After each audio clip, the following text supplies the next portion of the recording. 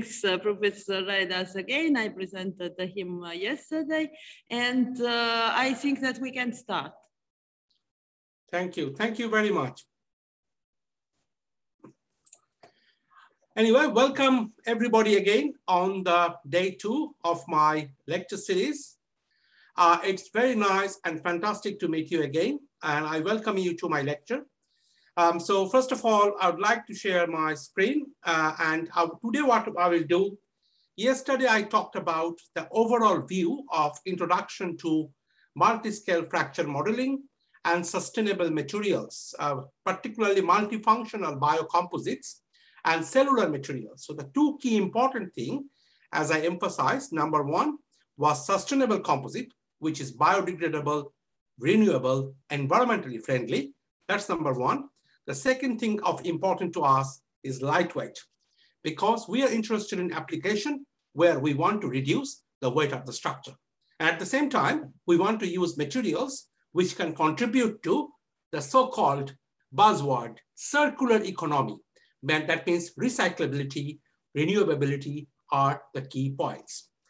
So with that, my lecture is divided into 2 parts. So yesterday I started on the topic which is multi-scale modeling for natural fiber composites, which I will finish today. And then I will start my lecture 2, which is focusing on the lightweight material.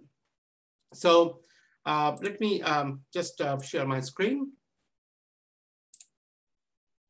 Yep. Just 1 second. I'll just sort out the screen sharing issues. 1 moment.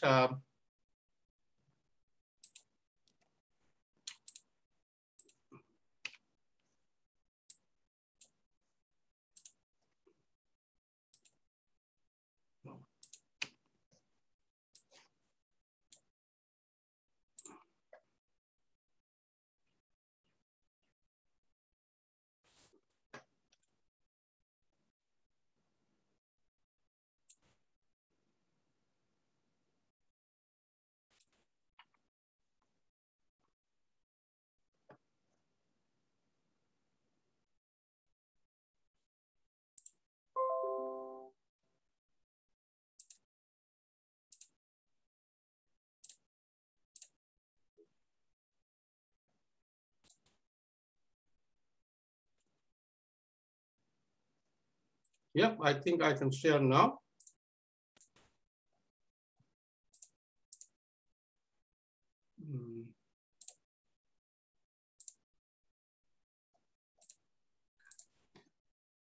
Professor, I'm Marco. Do you have some problem with sharing? No, I think I'm okay. Yeah. No. Oh, yeah. Okay, that's great. Yeah, thank you. Thank you so much. I think you can see my screen now. Great. We have started, the overall talk is introduction, multi-scale failure modeling of sustainable multifunctional biocomposites and cellular materials. So in this talk, as I said, I have basically 2 lectures under this talk. The first lecture was what we call, we have covered up to basically the macro scale model. But let me just go to the beginning of the first lecture so that I can provide you a kind of bit of the background information for that lecture. So, sorry. Yeah. So the first lecture was coupled multiscale modeling for understanding failure behavior of natural fiber composite. So here our objective was to understand in detailed level the structure of this material, particularly the hierarchy of the geometry, material, and the structure for this natural fiber composite. And then our objective was to develop a 3-scale, microscale, mesoscale, macroscale model, which will be able to capture the structure of these materials at individual scales and model the failure and particularly the damage progression from micro to meso to macro scale. So this is what overview I have discussed in my lecture 1 yesterday, and I haven't completed it. So I will start from where I finished. So basically I talked about advantages of natural fiber composite, the typical multi-scale structure of natural fibers. Then we talked about applications of natural fiber composites, going further to high-end application in automotive sector. And then we kind of talked about the fabric composite architecture. So this is a kind of a revision from my last talk, which is kind of a recap before I continue with this talk. So we have a yarn level, fabric level, and the composite level. So three different structural scales, which we are trying to understand in this problem. So the first point was we characterize the failure mechanism at different scales, particularly with composites. There are multiple types of failure mechanisms involved. So we need to understand these failure mechanisms. And once we understand this failure mechanism, we have to combine the effect of these failure mechanics into a kind of a failure model or damage model at the appropriate scale. And as you can see, many of the failure in natural fiber composite involves a scale of 100 micron, which are like about, the fiber diameters are about 3, 4, 5 microns to maximum 10 microns. So we are talking about the micro scale where we are looking at the failures such fiber breakage, pull out, delamination between plies or lamina, and also transverse cracking. So the interaction between these different processes or process zones, a complex process zone that is produced because of the interaction of damages between different scales, it's highly challenging, particularly if we want to develop a constitutive damage model, which can then be plugged into a constitutive equation for the material. So this is one of the key slides. I kind of talk a bit more, looking at the different damage. So then we looked at damage at the fibril scale, different approaches of failure modeling, strength-based, fracture mechanics, damage model, a multiscale model, etc. Then I have described briefly the methods we have adopted in our research. Because this is a quasi-static problem, our basic method is based on finite element framework. We are using a mesh superposition, so local global mesh, to use multi-scale model between the two scales. One has a global mesh and one within the global mesh, we have an embedded or encapsulated local mesh. And then for analyzing realistic structure, we have used techniques like domain decomposition, a technique to do parallel processing so that we can analyze real components with the multiscale technology.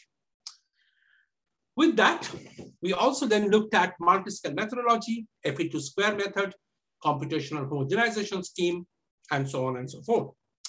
So I have described this yesterday, how we have used these different methods. So I'm just going to the slides. Particularly, this slide shows how we can have a macroscopic mesh. And within the macroscopic mesh, we use the macroscopic mesh. So this is a macro scale model.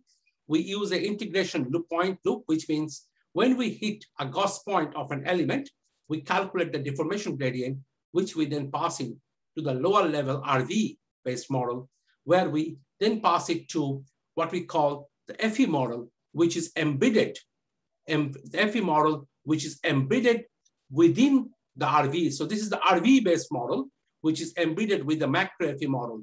So we pass it to the micro FE model, where we use the deformation gradient and we solve this boundary value problem, where we can calculate the state variables X based on the boundary conditions, which is passed from the macro model and the deformation gradient. Finally, we have an FE program with a microscopic RVE mesh, where we can compute the sigma, the stress and state variables at an RV level using a kind of a computational homogenization. For example, using Bishop-Hill relation, and also an example we have used is Smith's computational homogenization technique. So with that way, we merge this homogenization technique with traditional composite classical laminate theory, where we have developed based on the Halpin-Tsai formulation for classical laminates, we have developed a formulation for this natural fiber. This is a pine cone, or you can use it for the flax. We have actually used it for the flax, where we have used these different protein layers or lignin layers. For example, middle lamella, primary cell wall, secondary cell wall. We have combined these into this kind of a simplified CLT-based laminate model. But remember, this incorporates different thickness of the different layers. It incorporates the helix angle of different layers. So it is not a constant value across the out of plane direction. So across the Z direction or out of plane direction, this helix angle does change. So when we combine, when we formulate this CLT model, we have to take into account this kind of helix angle variation for this composite. So this is one of the key aspects or the new aspect of our research. We have started from the fiber level, incorporating the fiber architecture into the model. Then we talked about interface versus interface, and the key objectives were, we want to develop models at each scale.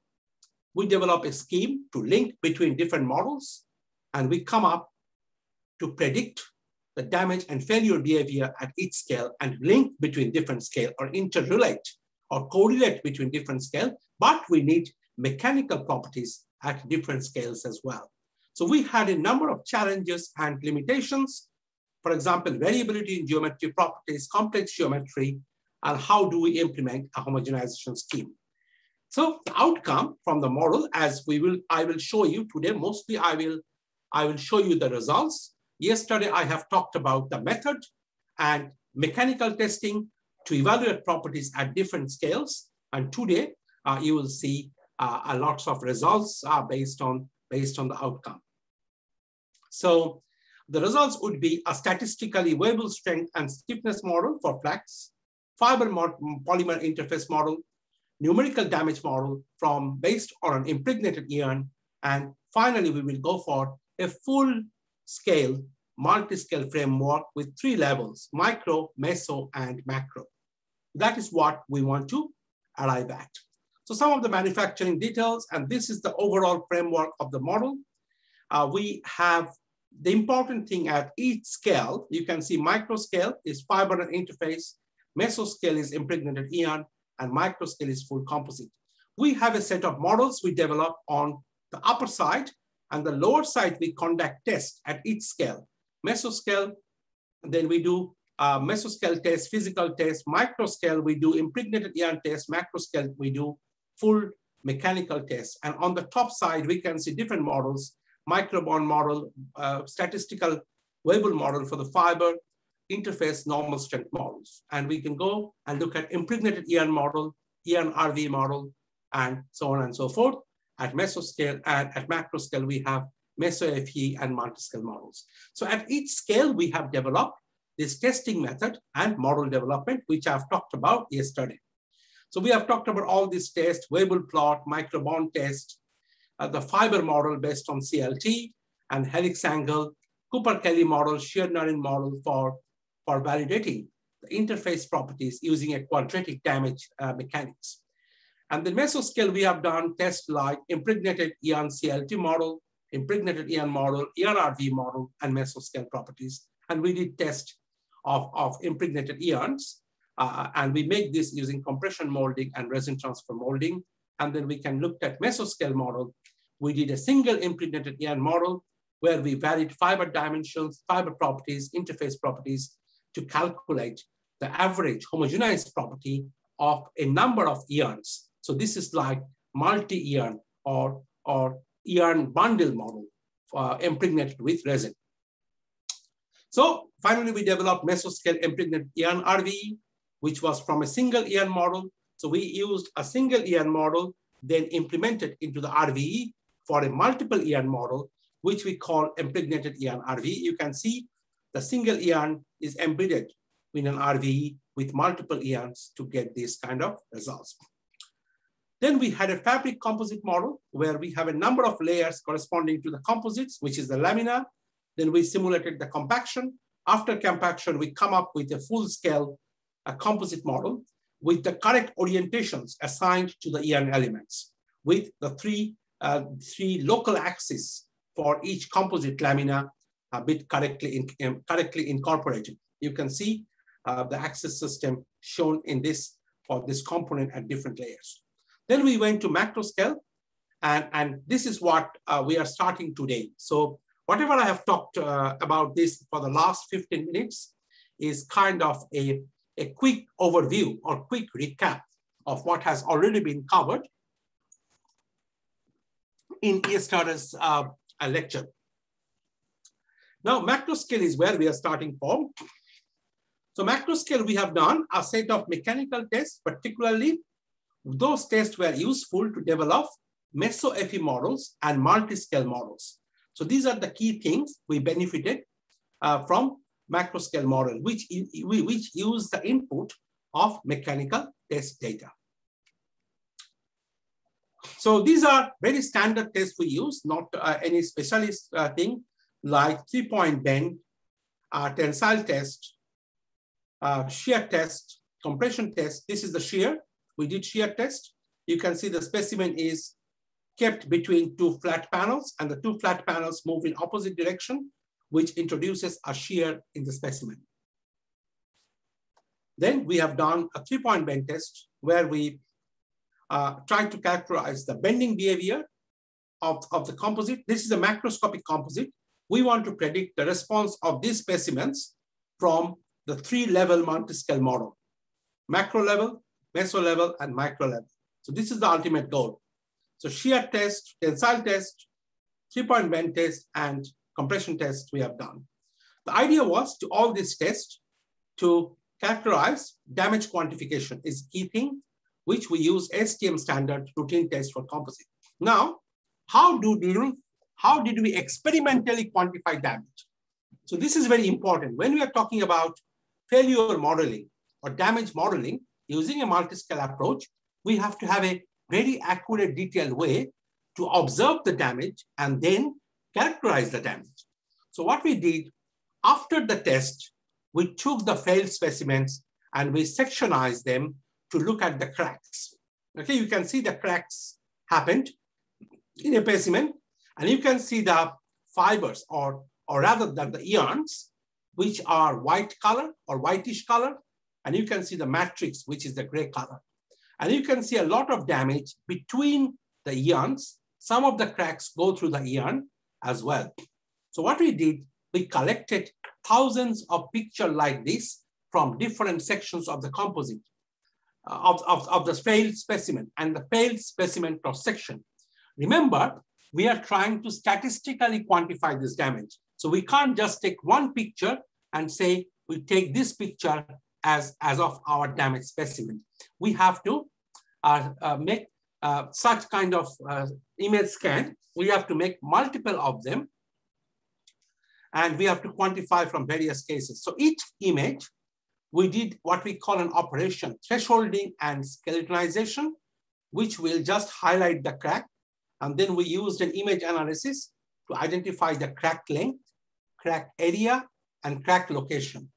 And that's why with a section of about, say, 1 millimeter by 1 millimeter. So this, what you can see, it's 1 millimeter by 1 millimeter piece of section.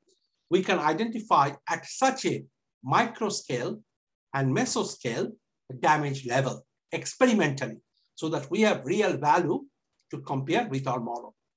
Then our basic test was this flexure of 3-point bend test.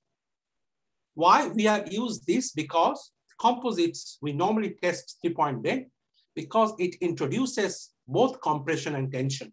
So we can characterize the compression, under compression load, and under tension load, the behavior of the composite, particularly failure, delamination under compression, sometimes crushing under compression, under tension, fiber failure, matrix cracking, and compression. We can get also sometimes delamination.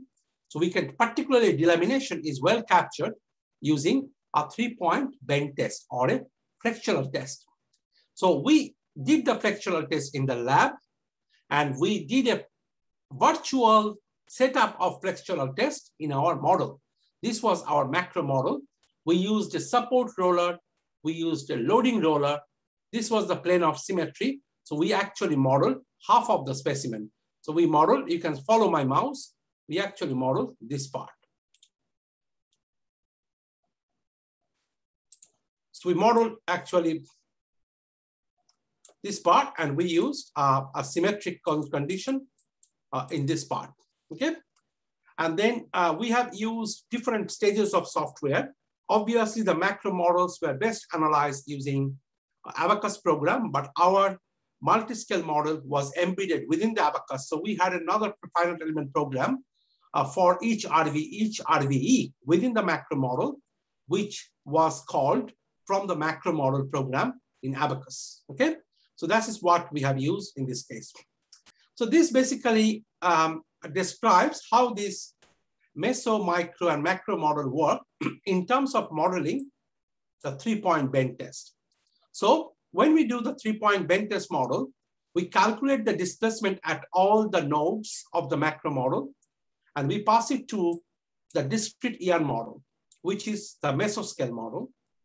It uses this displacement gradient to calculate the damage parameter and the damage in the discrete eons.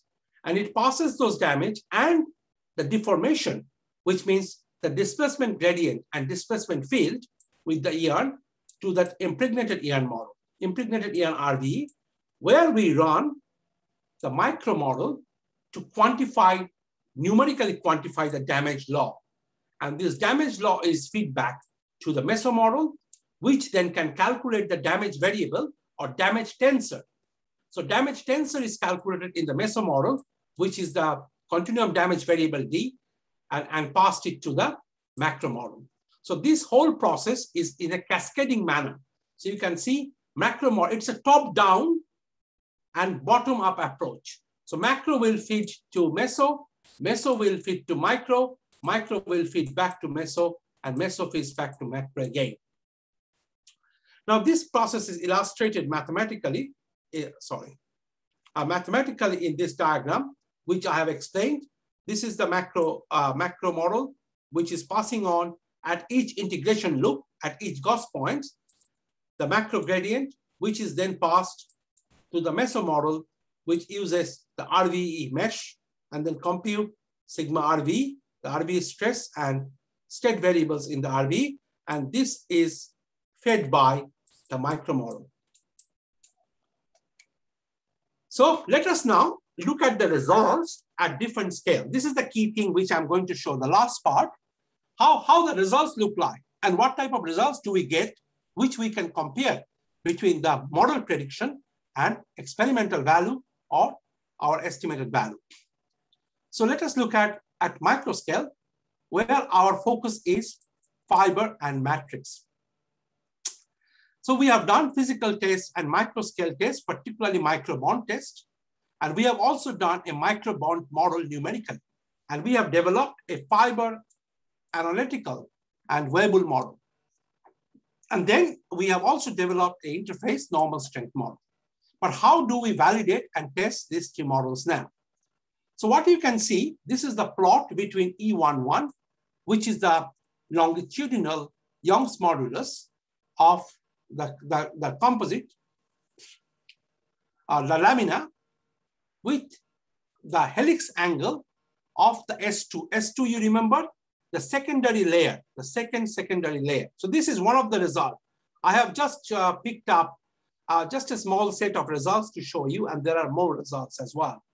So what we see, there is a huge sensitivity with the helix angle. So we can see at an helix angle of 9 degrees, the E11 value, the experimental E11 value matches our computationally predicted E11 value. And in reality, for flax fiber, which we have used for our model, they have an helix angle of 9 degrees. So that shows, yes, if we apply our model to flax fiber composite, which has a S2 helix angle of 9 degrees, our result, which is predicted by this point, would be close to the experimental value of about 52.28.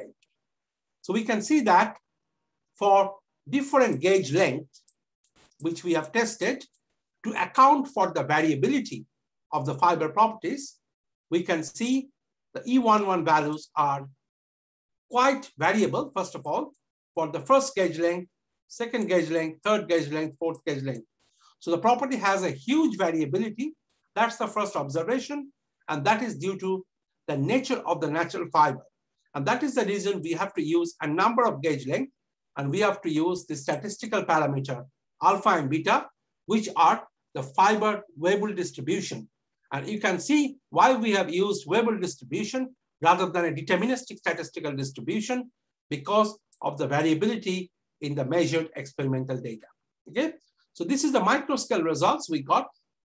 And then what we have done, we have predicted the microbond test. Remember the microbond test we showed you? You have a blob of matrix, you put a fiber through it, and you pull the fiber. And you basically determine at what load of the fiber matrix interface fails. You get a fiber matrix interface failure, that load, okay? And that is the interface model. So we found, in this case, a microbond model for two types of composite, flax PP and flax epoxy. This is the load deflection curve, and you can see the load extension curve for all cases. This is the interface test results, okay? So interfacial fiber matrix interfacial shear stress, and this is the interfacial normal stress, okay?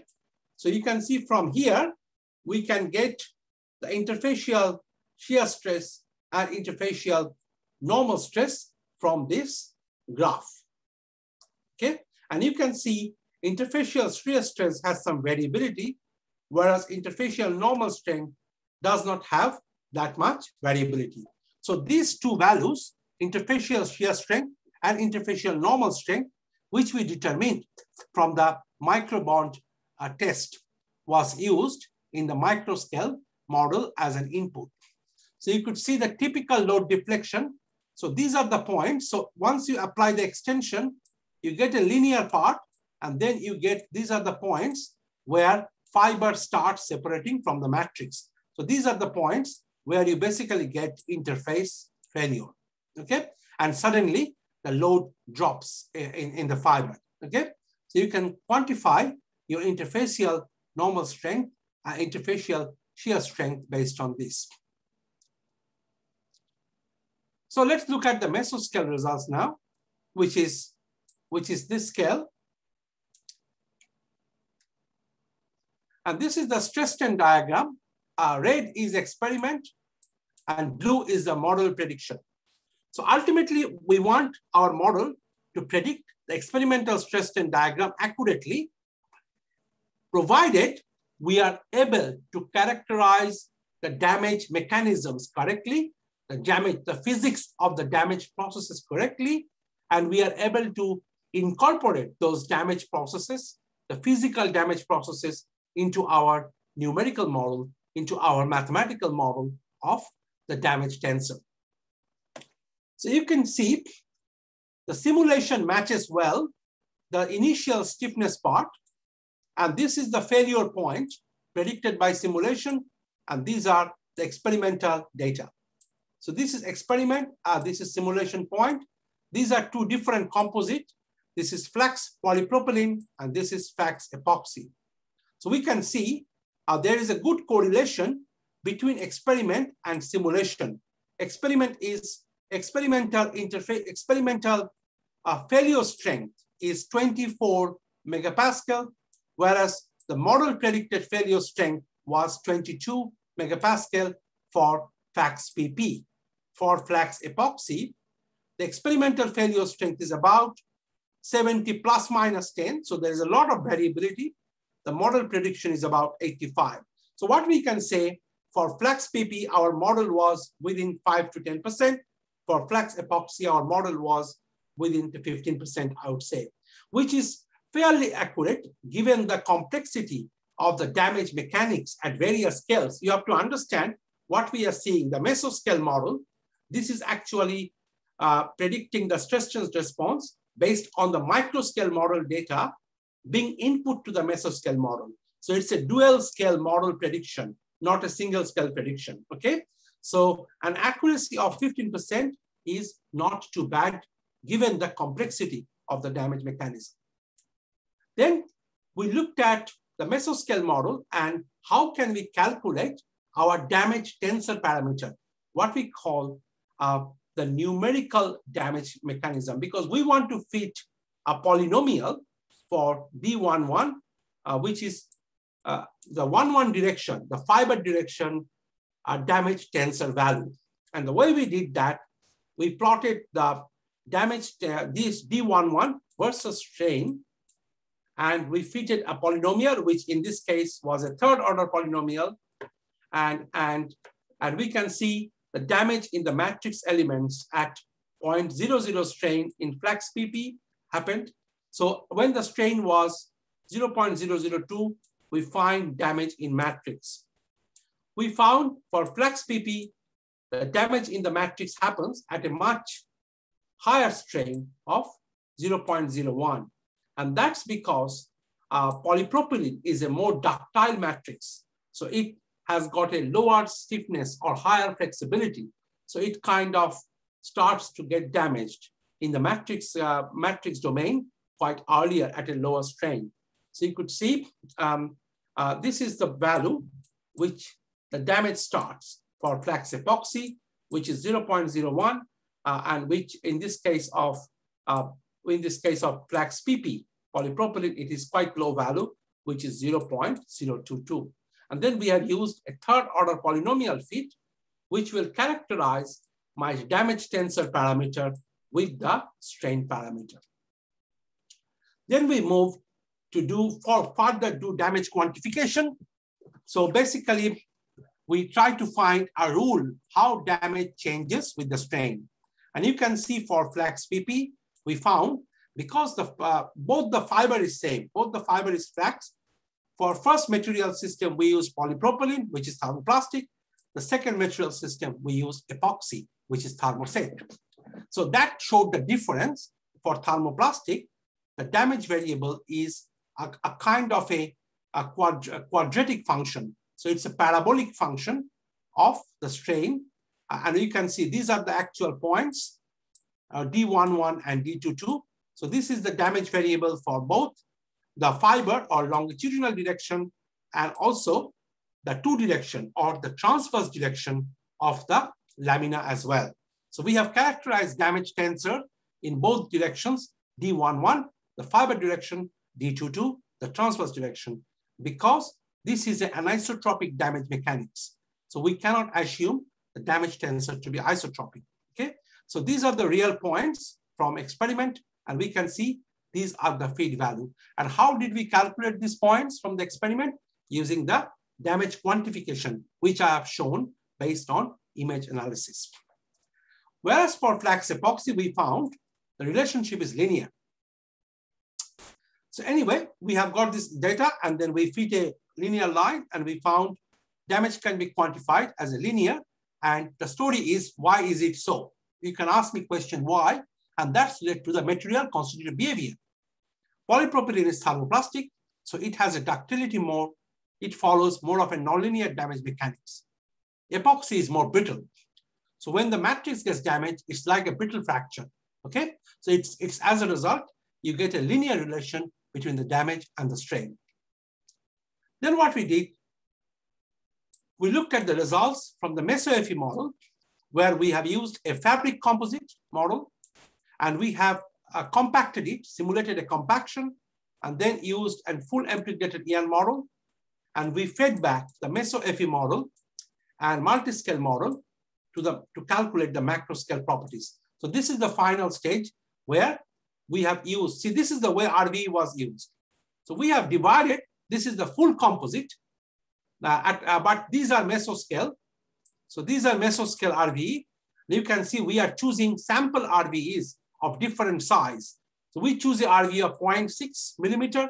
We choose a RVE of 1 millimeter to see the convergence of the RVE towards an unique solution so that the RVE size. So yesterday we were talking about size dependence, and this is the size dependence we tested. We talked about, we investigated the size effect of the RVE on the solution, and we chose an RVE where the size effect was eliminated. So once we have done the RV, we fed back the mesoscale model output into the multiscale model, and we then compute the macroscale property. So this is the final part where we talk about the results for the macroscale, where we have used this 3-point bend test as a model test. So we got the displacement from macroscale. We fed the displacement to the discrete ER model, which then went back as a deformation gradient to the impregnated ER model at the microscale.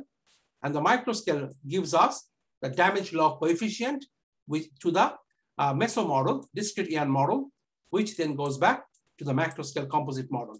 Once we get the damage tensor characterized from the meso model, we can then predict the damage mode of the composite.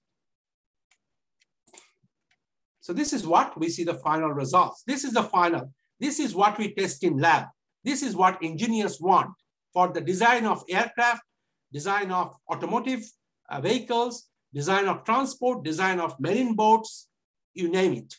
Design of building components using composite. We want a high quality predictive tool and a multi-scale framework to predict. What is the prediction? Stress and response. What is that?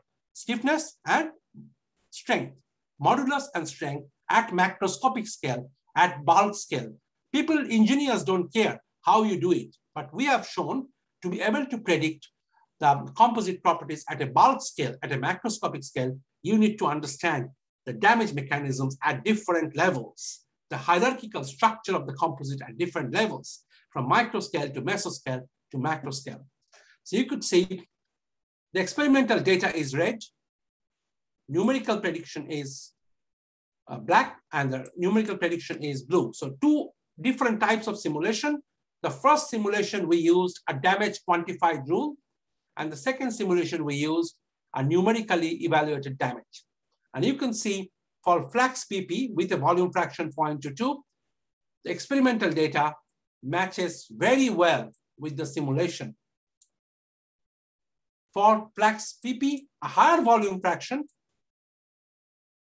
the numerical and quantified goes well. Experimental data show a little bit of lower stiffness, but the strength prediction is matching using the numerical value. But the stiffness is a bit over predicted. And that's because when you have a higher volume fraction of fibers, like 40%, we normally don't use 40% fiber. Fiber normally 30, 35, 20, you know. If you have 40% fiber, then there is an effect of the interaction between the fiber. That effect is not taken into account in the model, because then if you have a lump of fibers, then this lump of fibers tends to be less stiff because you do not have enough matrix between the fibers to hold it to transfer the load, okay? So the stiffness drops. That's why we see experimentally the stiffness is slightly lower than numerically predicted for higher volume fraction.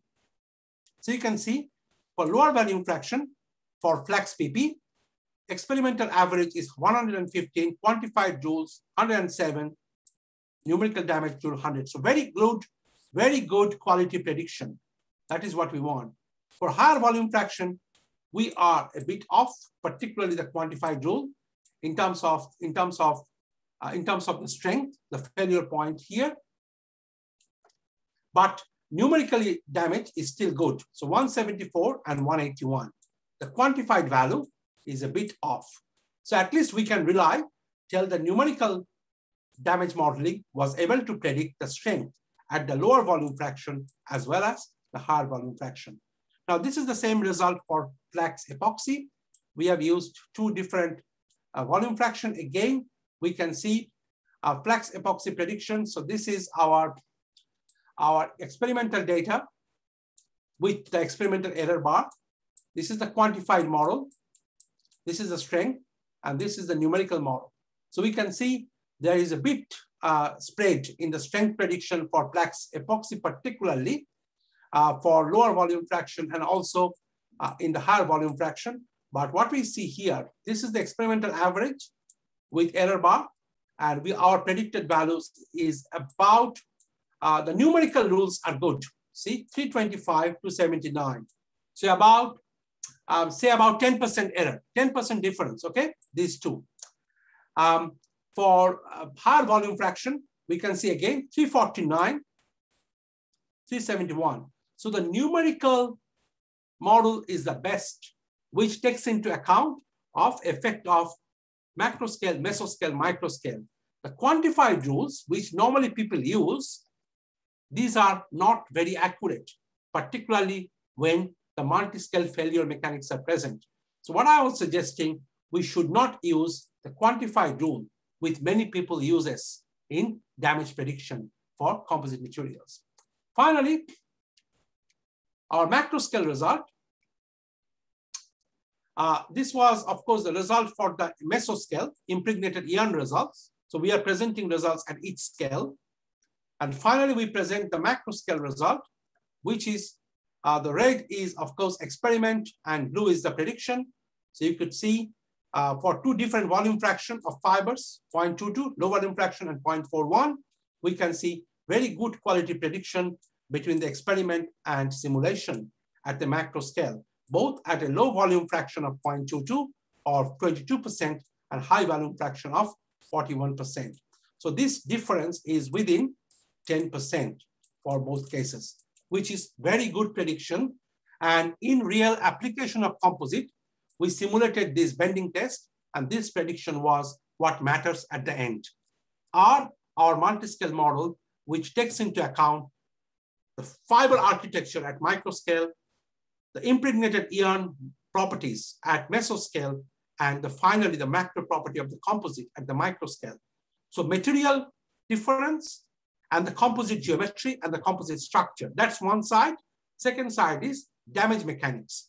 Microscale defibrillation, fiber damage, fiber separation, matrix damage, fiber pullout, all these mechanics, delamination at mesoscale, all of these mechanics, damage mechanics are incorporated in this model to be able to predict this kind of quality prediction, 10% difference from experimental data. And this is very important because any models you use, you need to have validation. This was the bending. Second was, again, this was flax PP.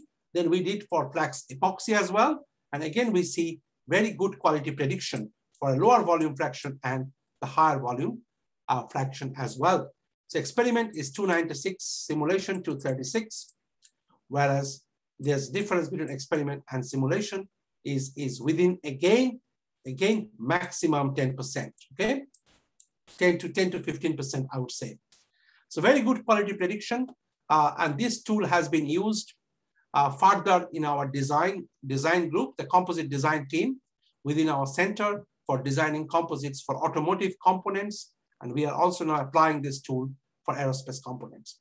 So to summarize the first talk, numerical models were able to account for interface properties, fabric geometry composite models able to predict composite failure, multi-scale computational model for natural fiber composite was able to produce good results, as you saw, particularly to show the failure mechanisms. And finally, what you can live with, it can be used as a great predictive tool, very good predictive tool, provided, very important, you investigated suitable scales and appropriate damage mechanisms, and input properties have to be determined at each scale. You cannot just do some mechanical test at the macro scale and assume the properties at micro and mesoscale. That will be no good. That will be a significant approximation to your analysis. So you need to determine the appropriate properties at each scale rather than assuming some numbers, some estimated, approximated numbers at different scales. So that was the success for the model. So future applications, we are looking other natural fibers, different type of composite architecture, cross-ply woven architectures. We are trying to incorporate time-dependent effect of fiber treatment, and we are using for more scales and more extensive parallelization so that we can really analyze large industrial components. So these are some of the journal papers which have been published. So conference and journal papers. So these are some of the key publications. These are some of the conference presentation. We have presented this work. in different composite conference. We have presented this work in International European Conference on Fracture, International Conference on Composite Materials and Polymer Composites. And these are the key journal and conference publications. So these 3 journal publications you can access, which gives you more details about the work I presented. So finally, I want to acknowledge this work, particularly all students and collaborators are highly thankful. We acknowledge our funding from Ministry of Business, Innovation and Environment, Business, Innovation and Employment from New Zealand government. And obviously, thanks for the first part of the lecture to our famous Professor Patricia Tuvalosi and the group. Anna Maria, Nicolas, and Marco. They have been great guys, very helpful. And also the structure and geotechnical engineering for this part. Obviously, I have a second lecture, part of the lecture, which will talk about lightweight material. But this part involved a lot of my students. You can see some of them in the picture. So if I can start the second part, or if you wish, we could go for a short break and then start. So it is up to you how you want to do.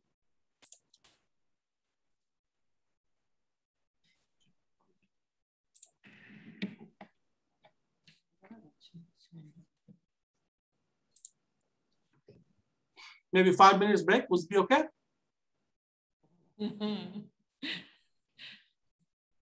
Right. I have a small problem as I cannot see you in the screen.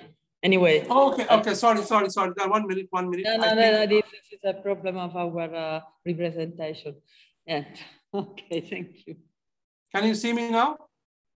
Yes. No, that was a problem in our room. And thank you again for your contribution.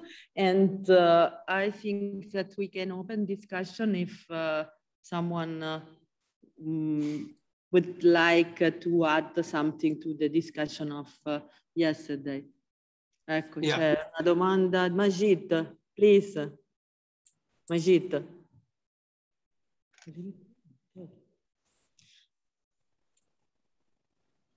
You can stop the sharing, the screen sharing. Well, that's okay. I can maybe explain through some of the questions through the slides. If that is required, I can explain it here.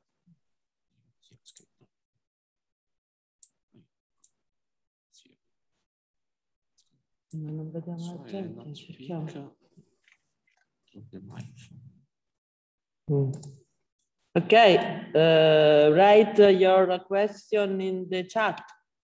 Okay. How do I see the chat? Let me see.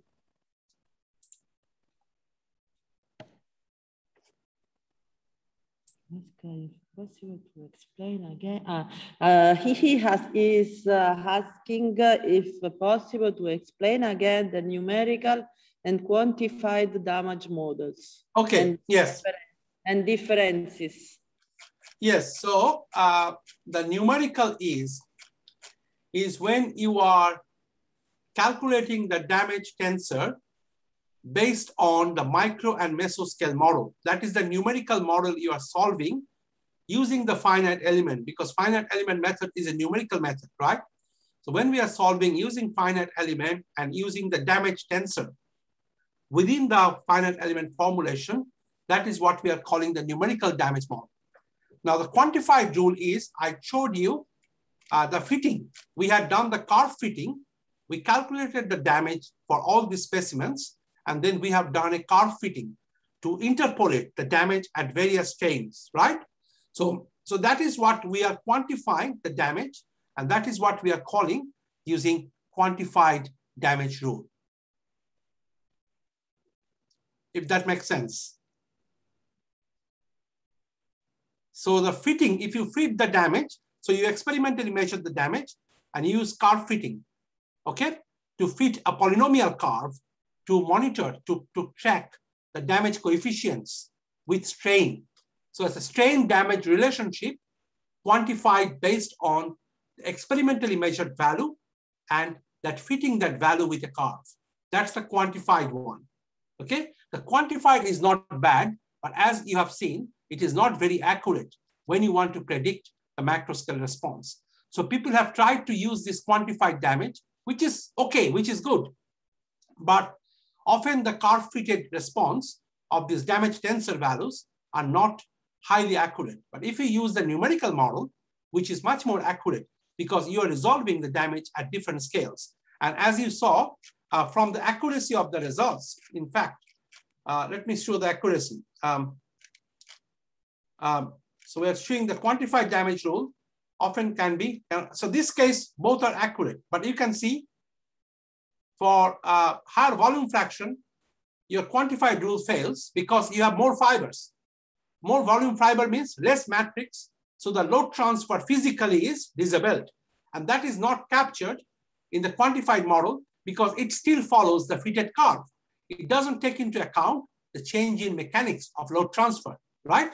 So the quantified damage model is not very accurate, whereas numerical damage model or numerical rules-based damage model, what we call, is still maintain its accuracy within, say, 15%, I would say we got.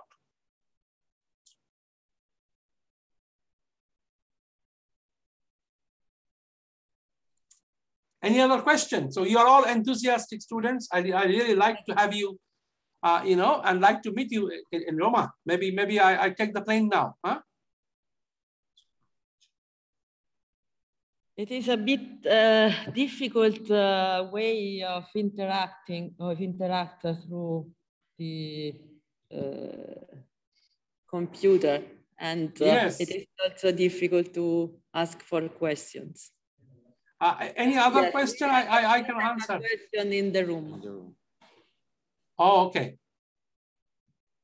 Nicholas wants to ask. Hello. Oh, Nicholas. Hi, Nicholas. Very nice talk. Thank you very much. My question is, did you test any other natural material rather than flax? Yes. Because I did some small research in this field with natural fibers, and according to the numbers we got, with flax, basically is the best natural material to use in terms of strength and also density. I don't know if you got the same results or some. Yeah, look, the reason we have used flax because our companies, particularly the application was automotive and building composites. But now we are thinking of aerospace, not load bearing. So we can't replace carbon fiber, glass fiber with flax for aerospace, never. Maybe not in 50 years. All where we can use in aerospace this flax is interior components, which are not highly loaded. But we can definitely use this in automotive and buildings and some marine applications, which are not high load bearing. You don't need very high strength and stiffness. So out of this all, flax is the best. And that is why we took the flax as a standard material for this whole multiscale model development and multiscale framework development. And we had a good facility to test flax-based composite. We could make it at different scale, like microbond test, mesoscale test, macro scale test, RV yarn test, and so forth. So we could characterize it very well. In terms of your question, have we used other composite? We are other fiber. We have also used hemp, and we have also used jute, but they are not as good. Jute is not that bad. We have done some tests to characterize jute fiber composites, and we want to intend to apply this model to see how the jute fiber composite responds to this model, whether it fits to this multiscale model. But we hope if we can characterize all the input data, mechanical properties at different scales, then we would be able to predict the response. Thank you very much. And another question from the audience, our PhD student asked for knowing the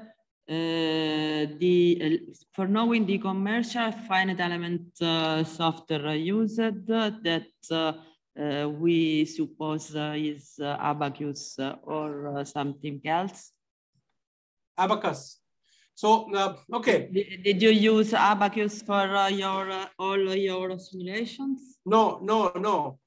So Abacus only at the macro scale, at the bulk scale, because it is just to do the global FE analysis.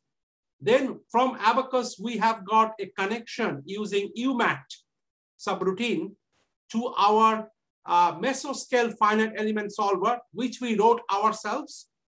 And then the mesoscale solver calls the microscale solver, which we wrote ourselves. So only one, the macro scale, was Abacus. Because macro scale data is relatively easy. If you can send the damage tensor, it macro scale, and if you can compute the deformation gradient, you just pass the deformation gradient to mesoscale. So we don't need to write a new FE program. We can use Abacus because it can calculate and give those data to us. And with Abacus, one of the good thing is, the practical thing is, all our industry partners, like our automotive company, the building partners, they all use Abacus. So if we tell, this is our model, you add it to your Abacus code and use it, they will be more confident. They can then use it for their design. Otherwise, if we write a code, the industry people, they are not multiscale modeler. So they won't be able to handle. So they won't give us money to run the project.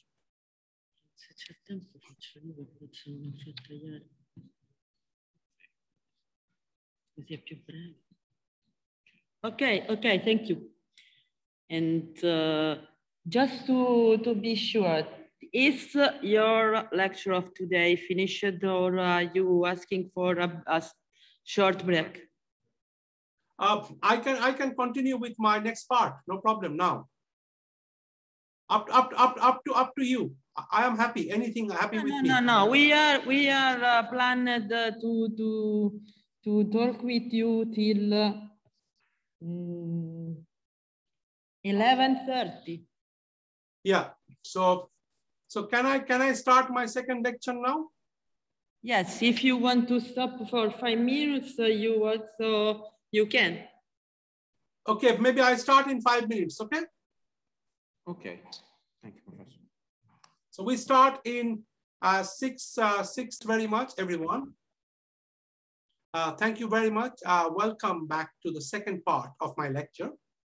So in my lecture 2, or the second part, I'll be focusing on, again, multiscale modeling technology, but for different attributes. Here we are interested to design the lightweight materials. Okay, so we'll be interested to design lightweight foam materials for aerospace, automotive, marine, civil, different applications.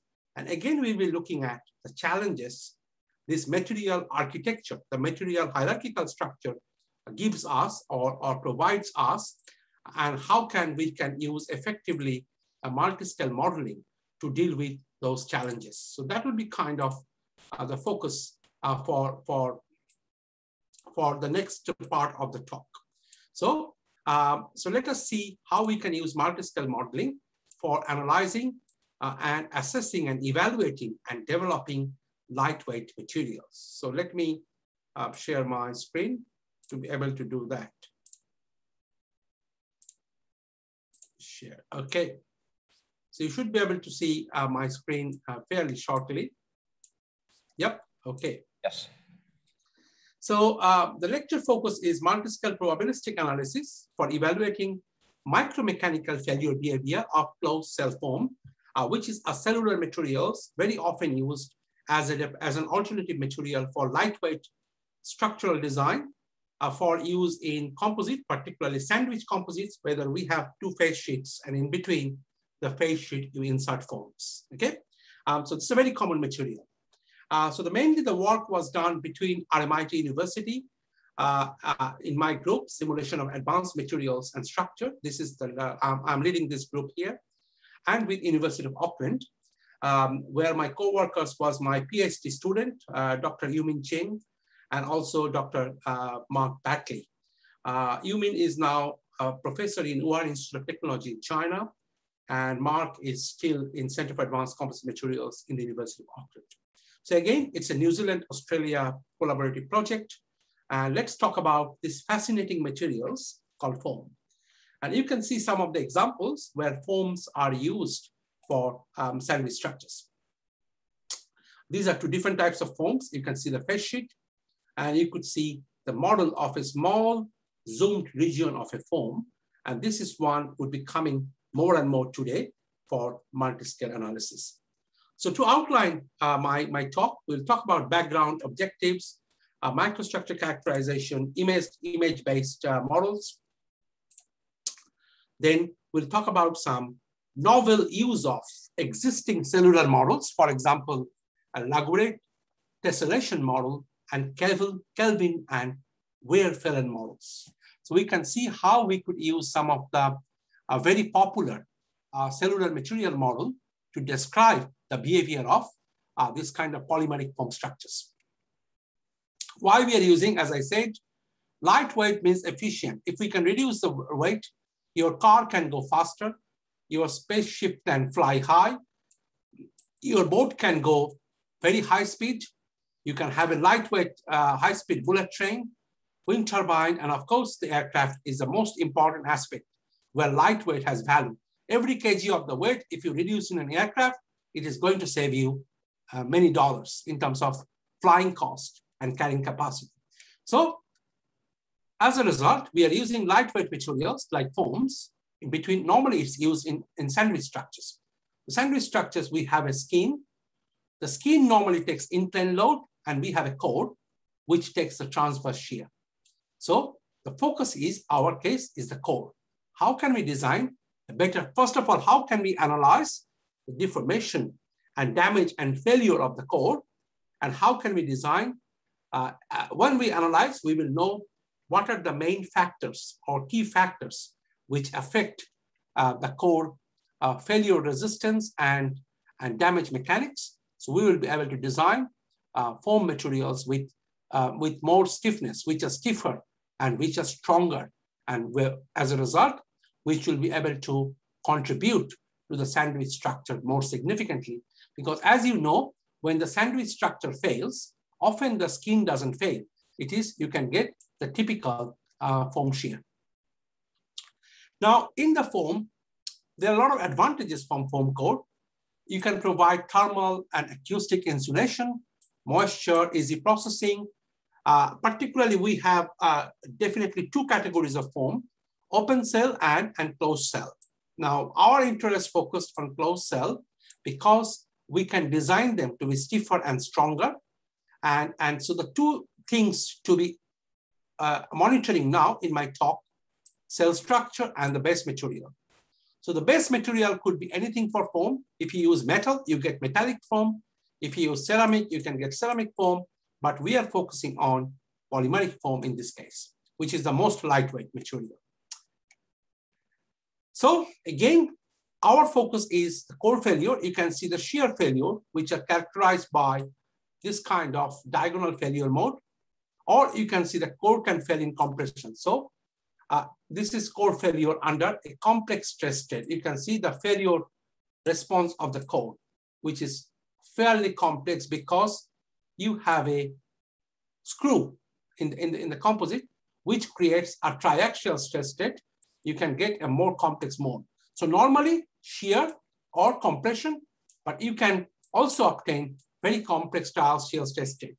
So like I showed you previously for the natural fiber composite model, for foam, the first step for us is to understand the damage mechanism, the physical processes behind failure, and how important the structure of the foam at the micro scale interacts with those failure process zone. So this is so what we always, I like to develop models which are based on real observed physics, because then there is a less chance that you can go wrong, okay? So we need to understand the constitutive properties very well at the micro scale, at the foam cell level. So we are talking about foam being a cellular material. That means we need to focus, zoom in our camera to the cells and to see what happens at the cell level. And then we can analyze the failure response of the whole core, which then come from the cell level. And then we'll hopefully be able to predict the sandwich structures. Let's now look at 3 types of testing of a sandwich: compression, shear, and flexural or bending. And the issue is this testing. In the compressive testing, we have used a DIC, or digital image correlation, to capture the strain field. And from the strain field, we can easily detect where the damage has occurred. Because if there is a damage, you will get a very high strain, right? Damage, a localized damage means a localized loss of stiffness, which means a localized high strain response. So we did compression test, and you can see the high strain, which shows the crushing of the form. You can see the shear testing. We can see a nice shear stress distribution in the material, very standard. And this is a flexural test. We can see very high stress in the middle of the foam core, and stress decreases from the core, foam core to the face sheets. Now the limitation is the local property of the foam varies from point to point. And after the foam yields, the polymer suffers yielding. How do we model the post-yield deformation behavior, particularly if it is under complex testing? Okay, that's the key thing. That tells us, that's the first part. We're trying to address through experimental testing these factors. Then macroscopically, we want to understand the causes for macroscopic response and the relationship of foam properties to its microstructure and the base material.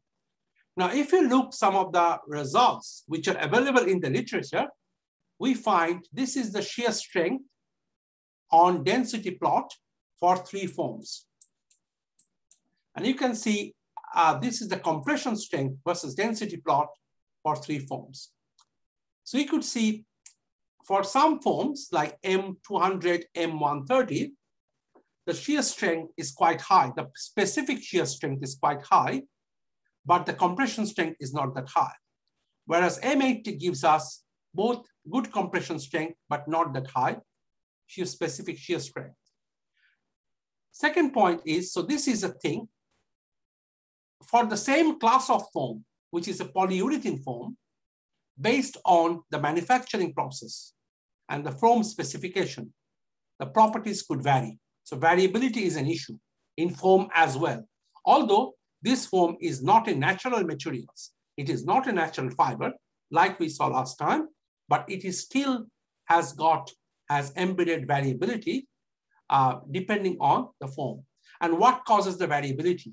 Because the base material is polyurethane, PU. So what is causing the variability here, everyone, you can guess, not the fiber property or anything, it is the material architecture or the microstructure of the foams. Secondly, many foams, we can see this is a deflection versus load diagram for a given foam with different test speed. And you can see strain rate dependency. For a low strain rate, the foam doesn't depend on the strain rate, but for high strain rate, say 540 millimeter per second or 360 millimeter per second, you can see the stiffness changes and the strength drops as well. So the foam fails at a higher strain, but at a lower load. So that means the strain drops and you get a larger plateau region for the foam. So these are the factors, the variability in specific properties, and sometimes the strain rate dependency is we need to take into account in our model, plus the failure mechanics at the microstructure scale. So these are the important factors we will talk about. So how we moved about getting a micromechanical model, you have to understand at this scale, if you zoom into a foam is not homogeneous, it is heterogeneous. Although we often describe foam as an isotropic material, and if you buy foam from a company, they will give you a data sheet with the Young's modulus, with the strength, the standard mechanical properties, but in real life, it is a heterogeneous material. What we did, we incorporated the foam structure and constituent material properties created a computational homogenization tool to predict the macroscopic response. So this is to complement experimental testing, to correlate experimental data with the homogenized model data, to calibrate that. That was the first thing. So we want to find the relationship of microscopic properties to microstructure and constituent properties. So if we can relate the macroscopic properties with microstructure and constituents, we'll be able to characterize deformation and failure mechanisms at the microscale. So before we start our model, we looked at what models are there in the literature, and we found these models like cubic model, Kelvin model, Voronoi tessellation models. These are, a cubic model is the simplest. Kelvin model is more complex. It uses an octahedral surface to model a closed shell form, whereas the Voronoi model is more general and it's more robust. Our issues was there was variability in form microstructures. So if we use one of these and use periodic condition to model a whole form, that is a very simple idealization of a real form microstructure. Because of the variability in form microstructure will not be incorporated and the shear response cannot be captured. So these are the two issues or two difficulties or two limitations if we use standard idealized cell model for the forms. So that brings us to the objective was we wanted to quantify the microstructural variability in real form so that we can develop more accurate predictive micromodel using multiscale probabilistic modeling. And using that, we can find relationship of form macroscopic response to microstructures and properties of base material. Finally, we'll be able to characterize deformation and failure mechanism. So let us look at microstructure characterization part. We have used two different types of foam, two different varieties of PVC foam and sand foam. And these are the properties from the data sheet which manufacturer gives you. And you can see significant variability in Young's modulus, in density, in compressive strength, shear modulus, and shear strength. These foams are commercial foams. They're widely used in boats, wind turbines, and in Australia, lightweight, next generation high-speed trains with such variable properties given by the manufacturers. So PVC is obviously polyvinyl chloride and sand is styrene acrylonitrile. So we did microscopy. We used a CT scanner and we create a cylindrical specimen of these different forms. And we scanned the form to create a 3D reconstruction because we want to understand how the microstructure changes throughout the form and what is the size of each cell. What is the size of these cells we can see and how this cell size varies. You can see the variability from point to point. That is I was talking about. What is the thickness of these cell walls? I want to understand. I want to characterize. So to do that, we have taken a specimen and we have done a CT scan in 3 different locations. The top part, which is this part, the middle part, which is this part, and then the bottom part. And the total length, the total height of the specimen was 20 millimeter and the diameter was 10 millimeter. So a very small sample we have taken from different parts of the foam. And a very high resolution CT scan told us this kind of variability between sand foam and PVC. And now you can understand why we get these different properties when we test sand foam and PVC foam. Very large cell size, more variability in cell size, small, large, very small. Here, the cell size is more or less uniform, but there is still variability in here as well. Then there is an issue with cell wall thickness. So this is each cell, foam cell. This is the cell size. We characterize by a characteristic diameter D. And then for each cell, the thickness of the wall is the thickness of the cell wall. So we thought these two factors, cell wall thickness and cell size, and how these two factors vary within a foam basically controls the microscale architecture and as a result, the macroscale properties. And we want to understand at multiscale level how these two variables affect the microscale variables, foam cell size and cell wall thickness, and not only the size and thickness, they vary. So we have to characterize the variability as well. So how they vary within the foam. So we have a value, D values at different cells, and how this varies. We have a cell thickness values and how it varies. And then we want to link it with macro properties. So we can see a 3D virtual model of a 20 millimeter height, 10 millimeter diameter specimen.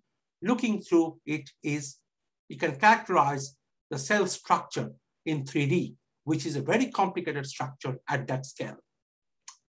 So we move on from here to see what we do. So what we do, we constructed this number of CT image and we use this CT image stack to create this kind of 2D images in different planes. So both the horizontal plane, you can see the red color, and also in the vertical plane. And we combine these images at different sections to understand a raw image. Then we processed it using image processing to enhance the image. So this is the same image, raw and processed. And you can clearly see the cell wall thickness, cell wall, cell size. We have to do an approximation to model this as a circle, and then get the diameter and the thickness of the wall and this kind of plateau joints. So how do we deal with these joints? These are not cell wall, cell size. So we have to incorporate this kind of the joints between the adjoining region or the common point of intersection between adjacent cells. We did relative density measurement. So we took a small piece from the cell. This is the close-up. And we measured the relative density means the foam density divided by the base material density. So how much material you actually have, the white part compared to the entire box. So basically the area of the box is the base material density. And this is the area of actually the foam area. So we calculated the volume fraction or relative density of the foam, and the percentage of the white pixel gives us the relative density. So we took this kind of slice from many places to characterize the relative density so we can statistically create a plot. And then we use this 3D image stack in different planes to create a 3D volume image or voxel-based image. How do you get cell size? Number of voxels in a cell is the cell size. Cell wall thickness, if you get number of white voxels across wall thickness. So basically, you calculate how many voxels are there, 1, 2, and you know the voxel size. So you add them, this becomes your cell wall thickness. Here we have 1, 2, 3. So 3 voxel gives you cell wall thickness. And how do you get the cell size? Number of voxels in a cell. So if you want to get the size in the cell, how many voxels are there, you count. So this is voxelized. That will give you the cell size. And this is all done automatically.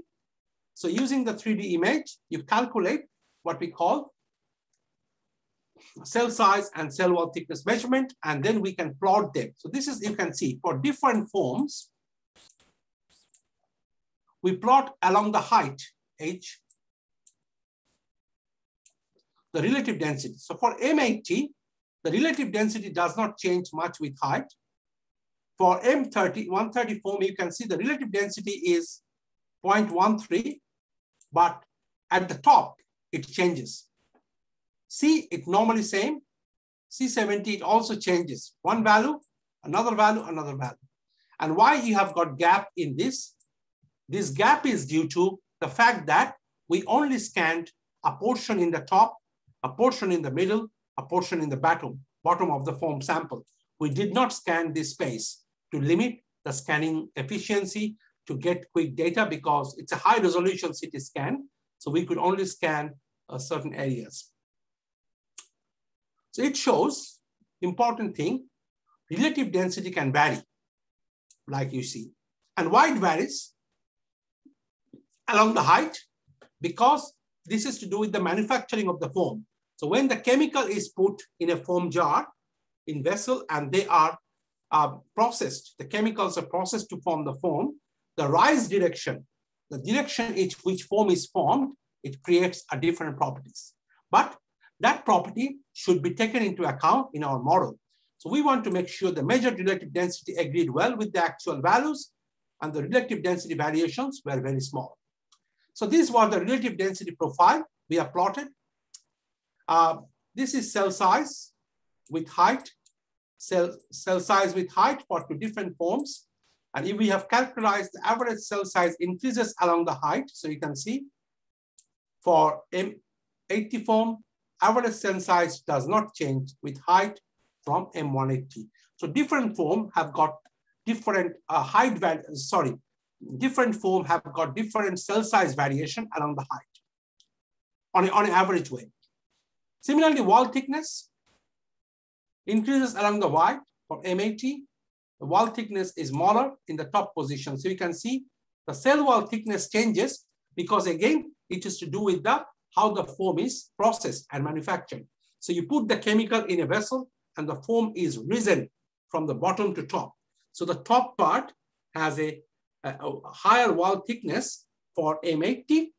The bottom part has a lower wall thickness for M80. But for M130 foam, it is reverse.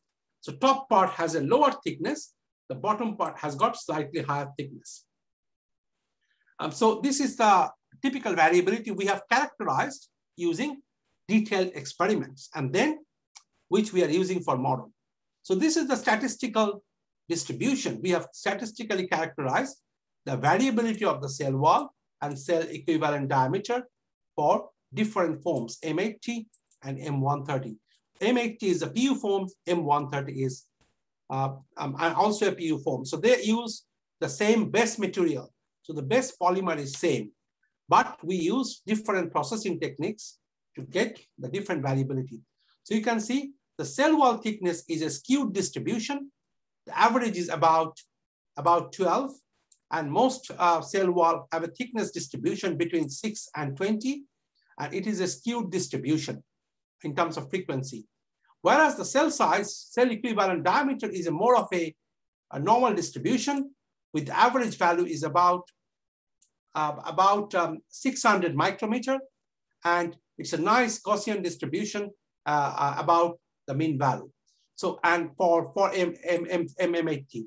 From M30, it was still okay. It was not a perfectly Gaussian distribution.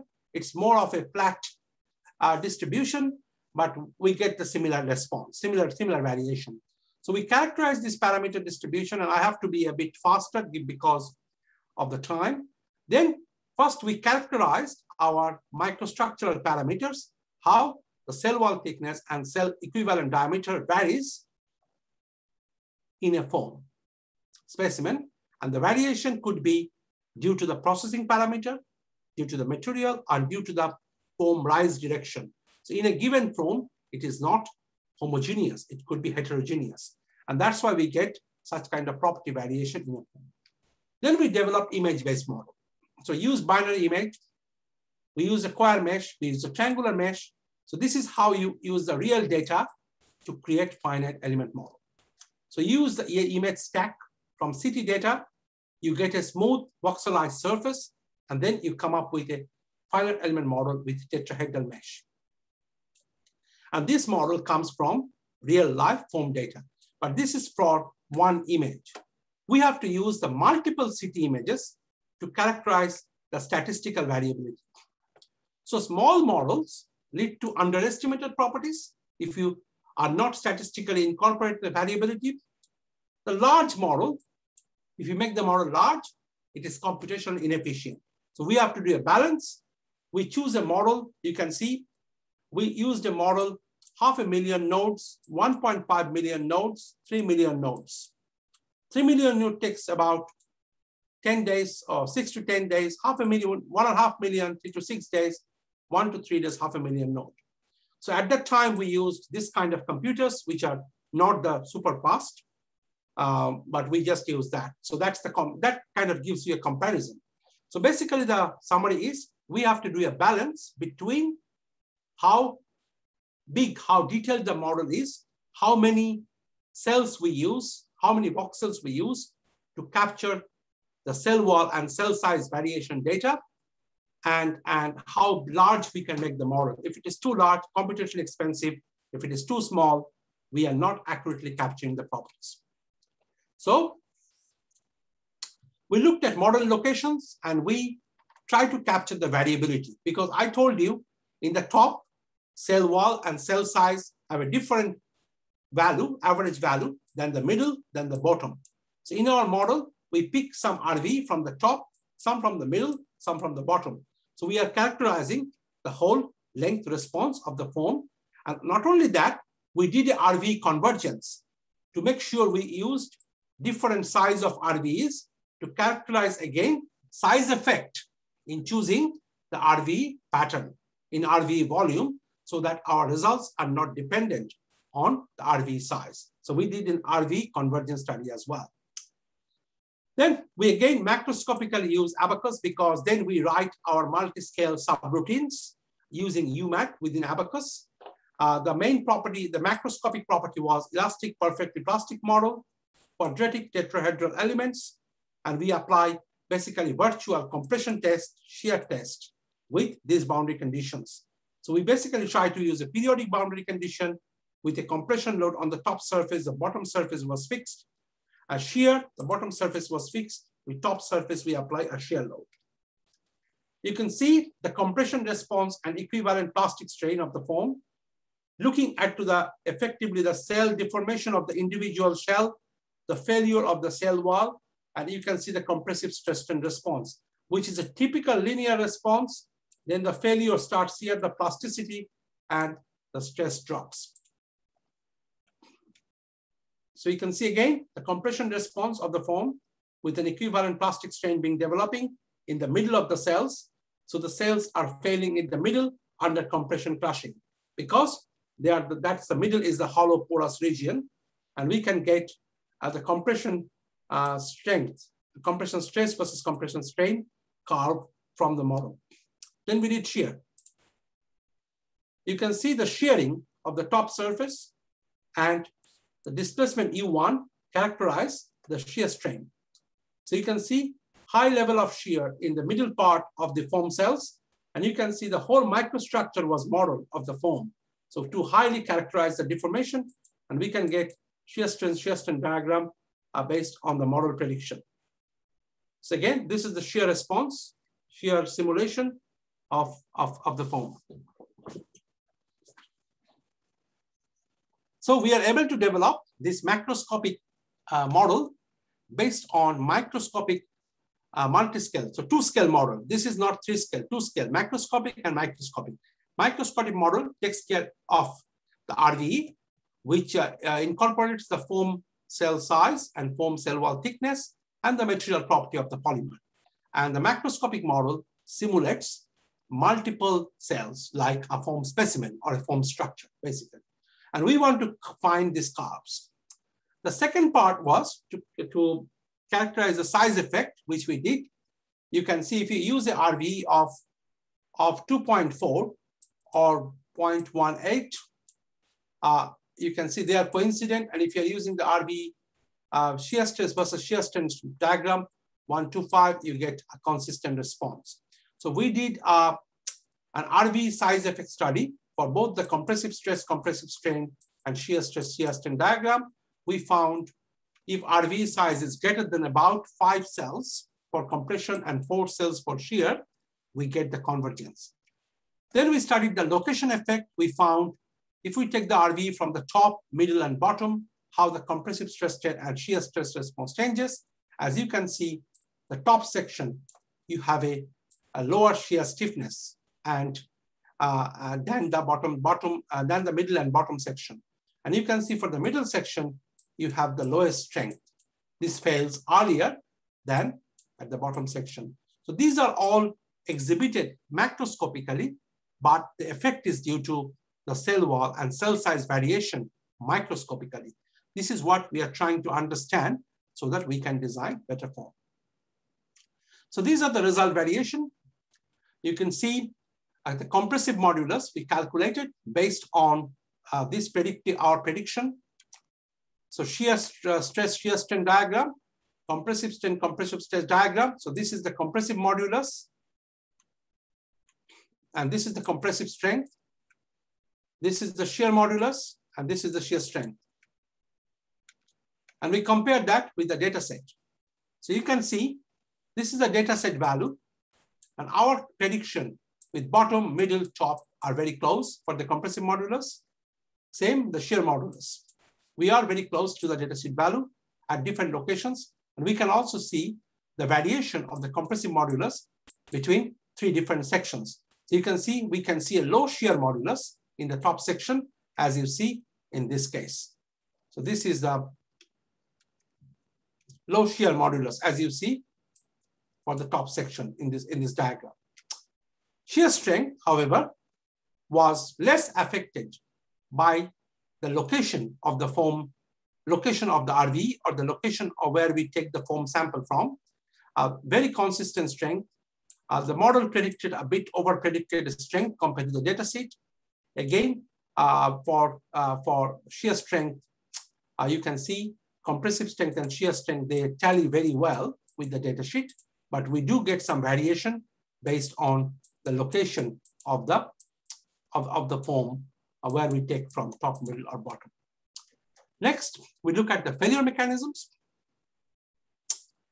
We can see we are monitoring, we can take a point in the foam, a point A, so which is this graph. We look at the compressive stress, compressive strain graph, and we focus in the point A, which is the linear region, the elastic region, and we look at the plastic strain. And then we look at the out of plane displacement at point A, and what we can see, the failure mechanism here is mostly buckling. Cell wall buckling dominates, and that is captured in the model. We can see the plastic deformation starts in at point A. Although the global model is still linear, so it's an elastic response globally, the macro scale, but micro scale we can see the localized plastic deformation already kicks in. So that shows the localized plastic deformation starts earlier than and affects later and exhibited later in the global model.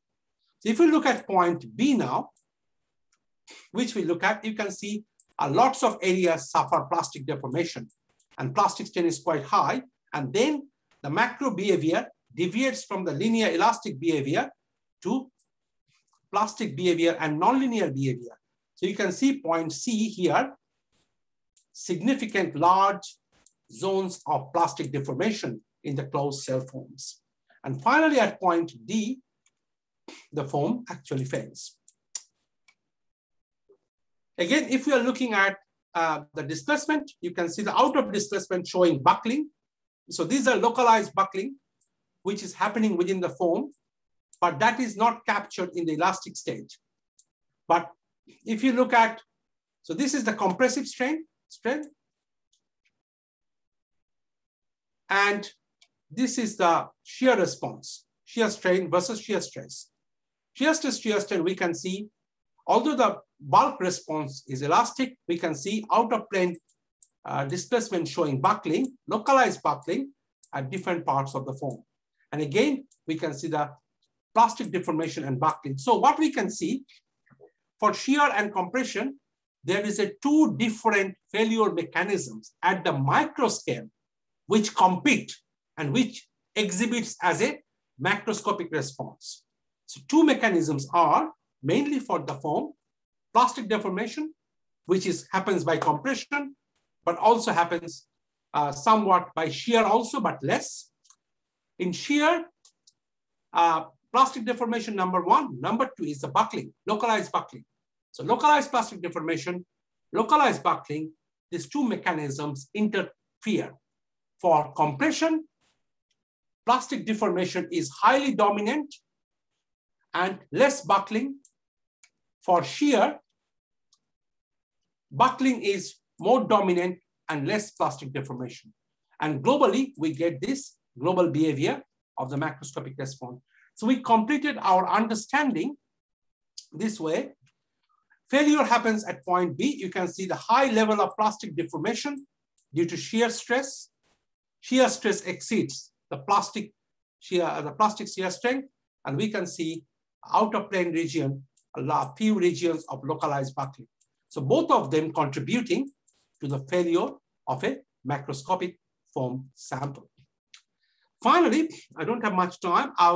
So far we have characterized the deformation mode between micro and macro scale by characterizing real foam sample through statistical distribution and probabilistic distribution.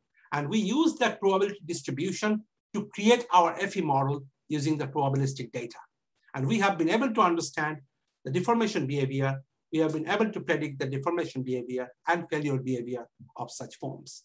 Finally, we can now see, based on our data, can we apply the common model such as Lagarde tessellations or Kelvin or Weir-Phelan model to analyze our foam.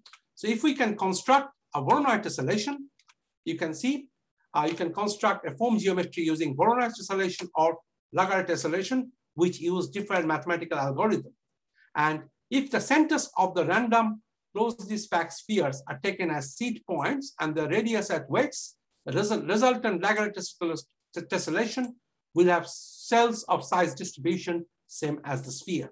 Okay, so this is a typical way we construct a Lagarde tessellation creation. So this is an conventional foam model which we are trying to modify to fit and understand a real foam where we have the variability, cell wall variability and cell size variability. So you could see how we have created the Lagarde tessellation model from, so this model uses, so normally this is not an ideal model. All spheres will be same in an ideal model, but it uses the cell's equivalent diameter distribution, which we have characterized from experimental data and converted to a statistical distribution, a probability distribution. We use this probability distribution to construct this Lagarde tessellation model, convert this to FEM model, mesh it and analyze. And in that FEM model, we also input the cell size and cell diameter, both goes to. So these FEM models, it uses Lagarde tessellation, but it is based on real life probability distribution of microparameters, cell diameters and cell wall thickness. And you can see this is the compressive stress we have done with Lagarde tessellation model. And you can see the compressive response of the foam with severe plastic deformation. And you can see compressive stress strain response, a linear part, then of course it fails and it goes through the plastic deformation. But in this case, the large plastic deformation can be seen within the foam. So you could see the large scale plastic deformation from the compressive stress simulation. Yes, we did the shear simulation. Okay. You can see again the large scale plastic deformation due to shear, and this is the shear stress strain curve we obtained. This is the linear part, and this is the collapse part where the cell actually collapses and you get a plateau region. So both cases, we are able to obtain this plateau region using our simulation.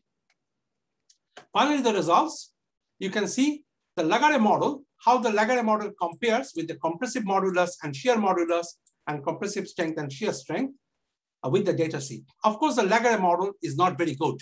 You can see the deviation with the data sheet could be quite significant in terms of modulus, and the strength is not that bad. Strength predicts well, but the modulus doesn't predict well. 20% lower than data sheet. Why?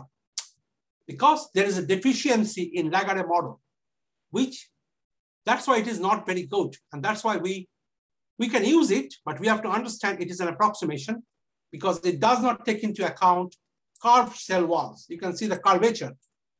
Double counts the cell wall. This is counted in this cell and this cell. The plateau border, this one. And sometimes it uses shell elements. So this cannot simulate exactly and capture the modulus well. That's why our model, our multiscale model is better than the Lagrange tessellation model.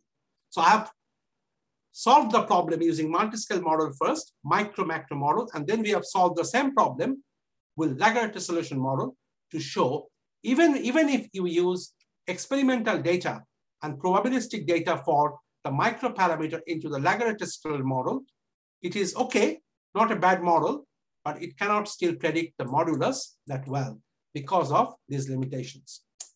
Then what we predicted, we identified the variability coefficient. That is a new concept. See, the variation of Young's modulus and shear modulus. So this is the ratio, okay? A ratio of the Young's modulus of the foam where there is no variability.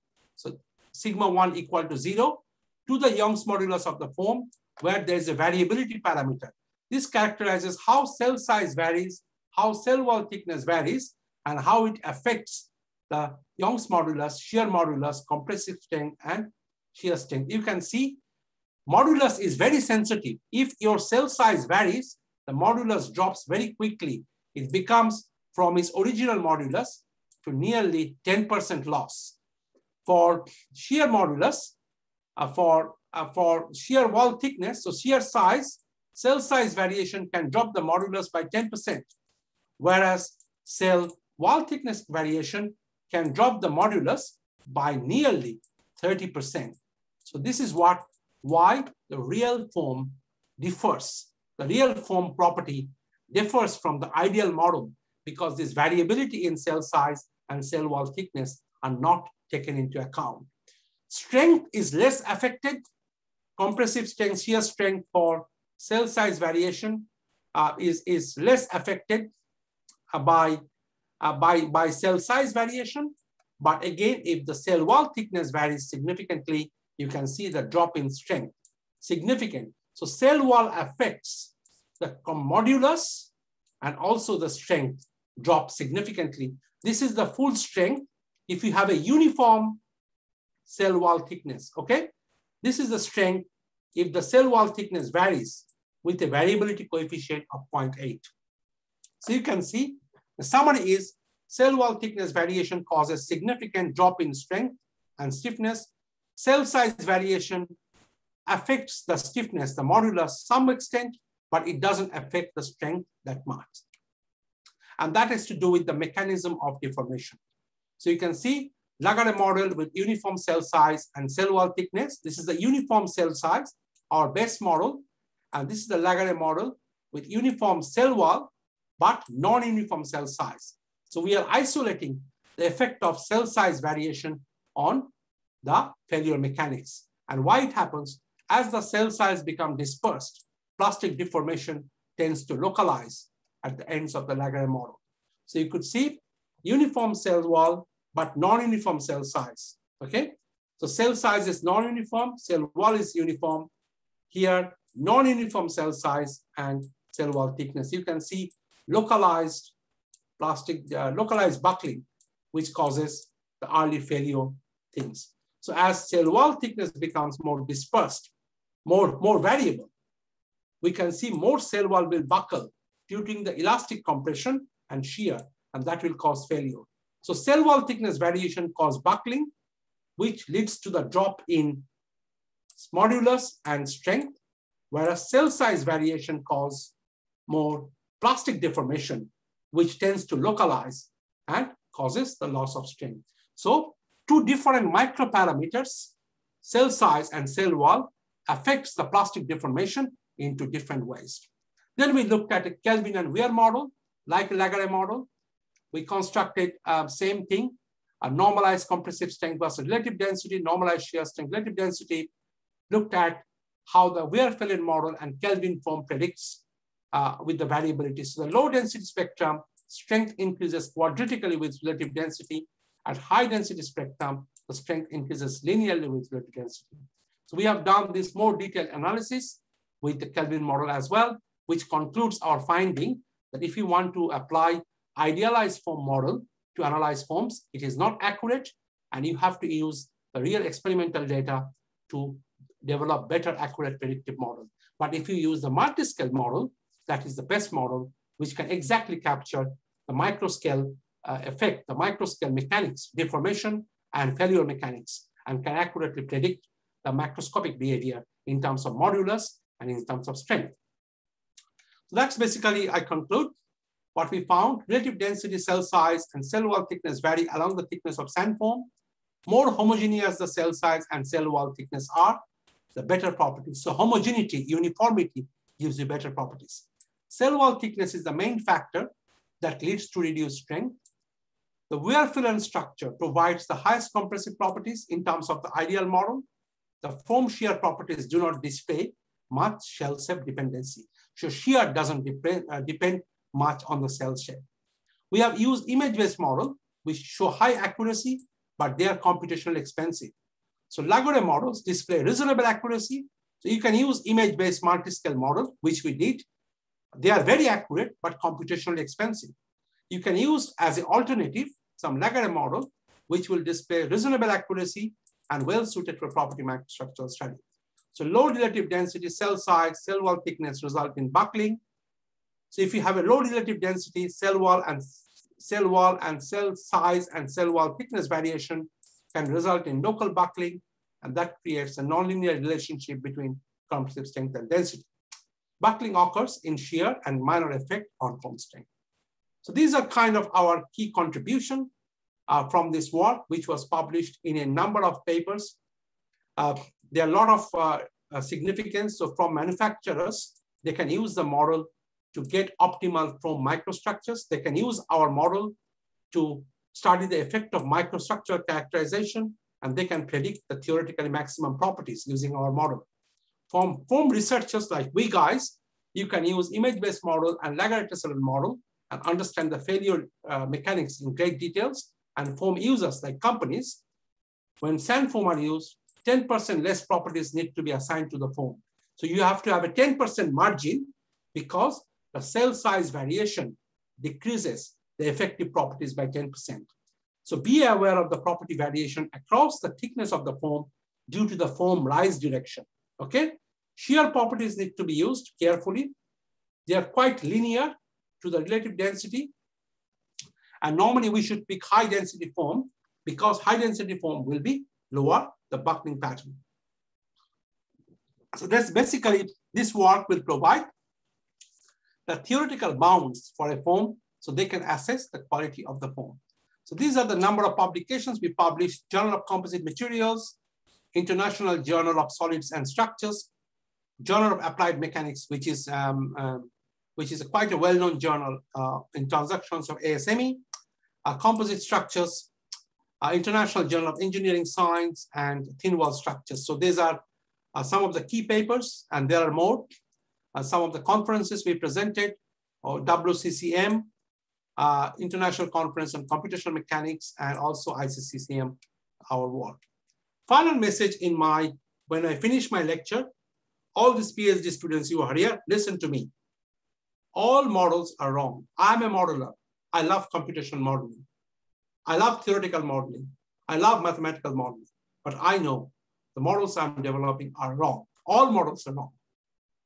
No model can predict the reality correctly, but some are useful. Okay? So this is the message I will give to you guys when you do your own research. Why? These are the reasons. In models, there are known knowns, like we know material properties, we know some input values. They are good things. But the important thing is there are known unknowns. So we know what we don't know. Sometimes we do not know interface property correctly. Sometimes we don't know microstructural variations correctly. We don't have the characteristic input data, and we try to make assumptions and approximations and try to create a model which is based on not good quality input data. Okay, input parameters are missing. We do a lot of sensitivity study and so on and so forth. To my view, it is not adequate. So we are exploring known unknowns. But even if you tick box known known and known unknown, what you can't deal with is unknown unknowns, which we don't know what we don't know. And that is the challenge for modelers. What is that we are missing in the model? We sometimes don't know. And that causes the model ineffectiveness, accuracy issues, and why the models don't work in some cases. Again, to finish up, thanks to my collaborators and students, funding from different agencies, particularly my thanks goes to Professor Patricia Tuvalusi and her group, Professor Anna Maria Pau, Dr. Nicholas Fantuzzi, and Dr. Marco Pingaro, and all the students and staff in Department of Structural and Geotechnical Engineering for inviting me to participate in this research. So thank you very much. My next step with you guys is how can we collaborate? I'm here. I was meant to go to Italy to work with all of you or some of you who have an interest in our work. But hopefully I will try to be there next year with the visiting fellowship. But I look forward to start some collaboration even from here, because a lot of things we can do virtually, which we can't, we don't need to be face to face. Okay. So thanks for your attention. Thank you very much. And many thanks to my groups at different stages. You can see a lot of my students here. I used to have quite a number of students. You can see a lot of French interns. So a lot of students used to come from France. This is a picture taken at the conference in New Zealand where Professor Patricia came. And this is my beautiful city of Melbourne, which I welcome you. I invite all of you to come and enjoy when our lockdown is over, when we have a better world. So this is the most livable city, Australia's intellectual hub. You can get very nice food, exceptional hospitality, great coffee, and major events like Wimbledon happens in Melbourne. So you can watch a Grand Slam tennis if you come here. Okay. If you like to spend all your money in shopping, like many Italians like to do, we have lots of shops. Don't worry. Lots of indigenous culture and lots of things to do in Melbourne City. You can see some of the pictures, our museum, art gallery, botanical garden, and fantastic city to enjoy. Many side trips in Victoria. You can watch penguins. Phillip Island, Great Ocean Road, Mornington Peninsula is famous for wine, and Yarra Valley is famous for wine as well. So if you like Italian wine, so you can compete Italian wine versus Australian wine when you come to Melbourne. Okay, we make also good wine. Okay, so anyway, so this is a picture from Great Ocean Road, and what I want to show, the multiscale fracture in rocks, because you are a geotechnical department, right? So you are more interested in geotechnical materials, and this is a picture is taken in 12 Apostles in Victoria, which is about 3 hours from Melbourne, and you can see the striations and layered fracture and beautiful large-scale fracture patterns. And if you are more interested in geomechanics, you are very welcome. You can spend a lovely day here and do your research at the same time. Finally, I would like to conclude with a small memory with your group leader, Professor Patricia. This was when I visited in Rome in the last ICCCM conference. Okay, so thank you very much, ciao, and have a wonderful evening. I'm very happy to answer any questions. Sorry, I took a bit more time, but hopefully I can answer any question if there is any question. Thank you again, Rai. And please send me the picture that I don't remember where I put it. Of the sure, because you are the because thank you for giving me the award. Okay. I see that in your team there are only 2 women, isn't it? Now there are more, but previously there was none. Only 2. Only 2, yeah. Now there's more, yeah.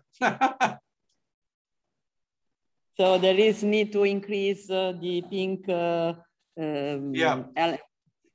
in your group. Exactly. Okay. I absolutely agree. Okay. I think that we are a little bit over the time, but if there are still some questions, please ask. Professor. Any question, please ask. Otherwise, who is going to have a new dinner with the pizza and something else. I don't know. Pizza, pizza and lasagna.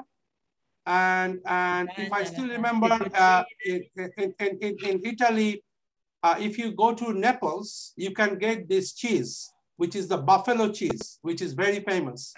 I love it. We are waiting for you. And buffa, it's called buffa con buffalo. Buffa cheese. Bufala cheese. We will give you a short seminar on this topic when you will arrive. And Sure. Are there other questions? Majid, do you want to intervene again? And you can always ask me question. My email is given. So I will put my email in the chat, or you can type my name in Google. You'll find me and you can ask me any question anytime.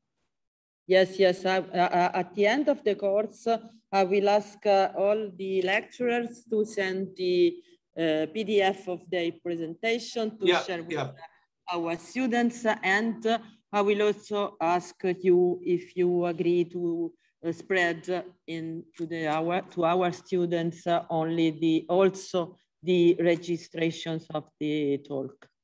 Yeah, but, sure. I will contact you at the end of the course. Thank you again, Professor. Thank you. Thank you very much. Have a nice day. Bye-bye. Bye. Bye-bye. Bye-bye. Bye-bye. Thank you, Professor, for the lecture. Bye, everybody. Ciao. Bye, Professor. Thank you.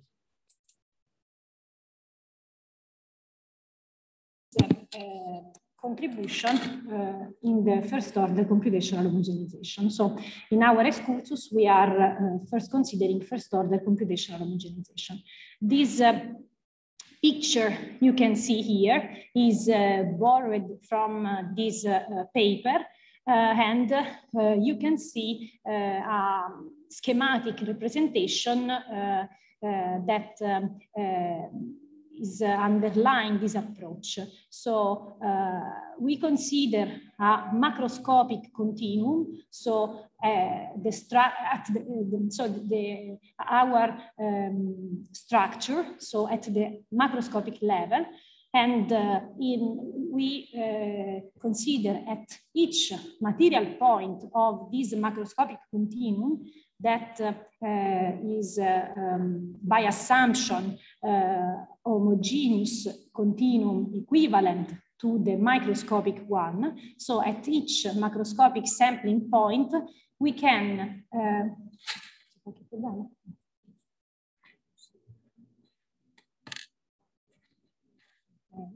just a second, sorry. There is a problem here in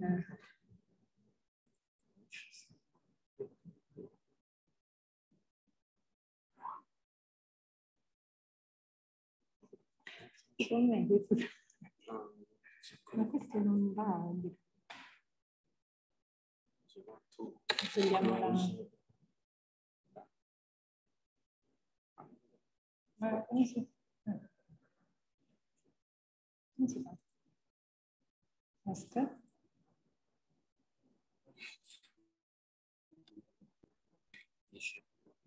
Avanti con la slide, non come se non fosse attiva quella finestra, perché qua se togliamo questa visualizzazione.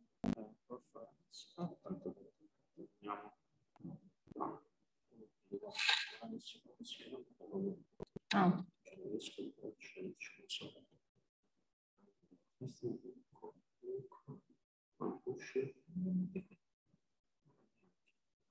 Forse sotto? No. Qua, vai. Eccolo, questo qua.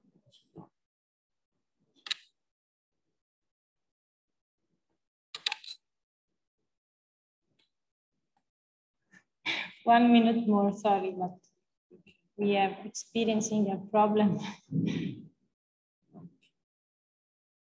Technical. Okay, it seems solved. No problem. Okay, so at each macroscopic material point, so each sampling point, we can go back, we can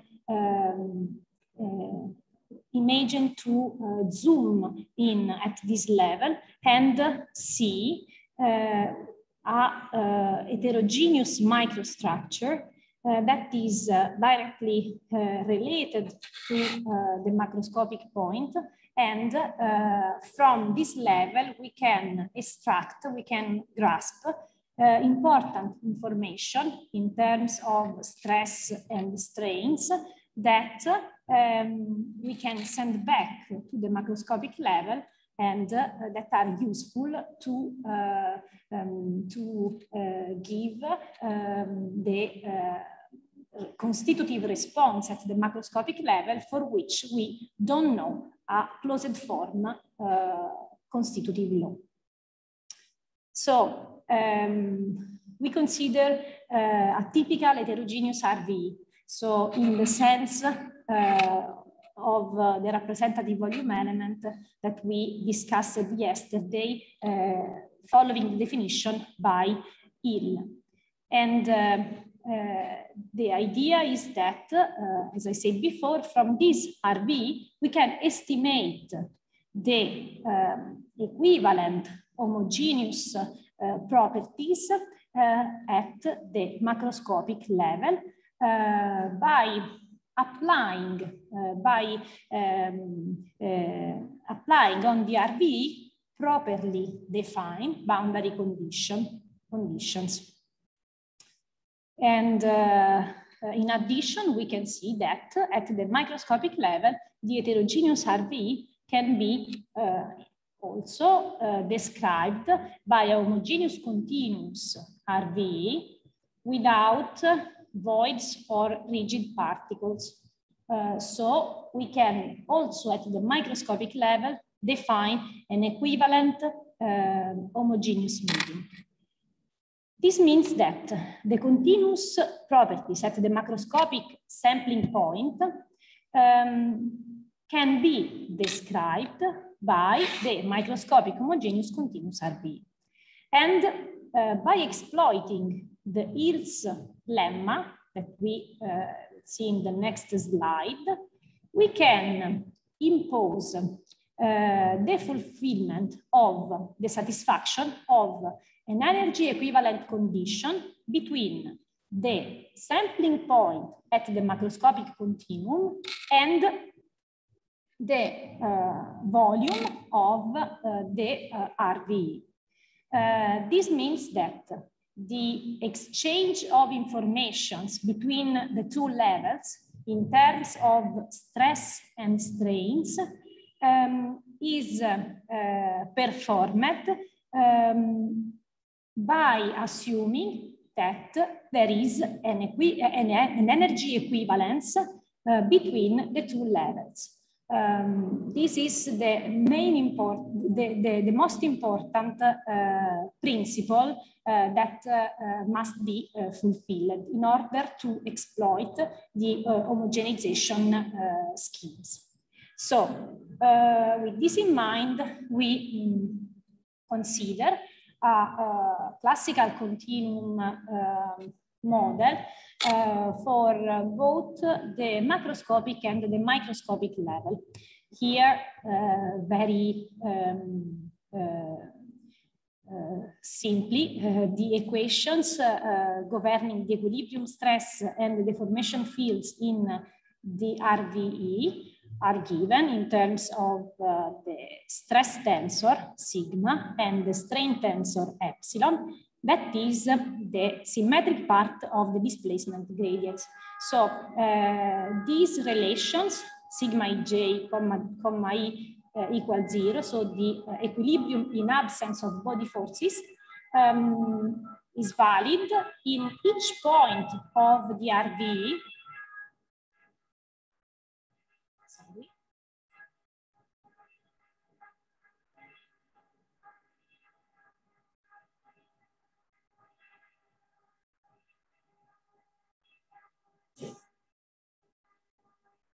As well as the deformation epsilon ej here the comma is a misprint, sorry, epsilon EJ, the deformation is defined at each point of the RV. So besides these equations, the equilibrium of traction of the traction TE is fulfilled on the surface of the RV, where n is the vector of the outward normal, and we can exploit the definition of average field theory for both sigma EJ and epsilon EJ. So we can, without distinction, define the average with an overbar or with these brackets. And the definition is exactly the same as we said before. So the average of the stresses at the microscopic level is the weighted integral of sigma j in each point of the RV divided, so weighted on the volume of the RV. So the same applies for epsilon EJ. By applying some manipulations, by performing some manipulations, it is possible to transform these two volume integrals into surface integrals. These definitions are, if you remember, exactly the same given by Hill in his seminal work.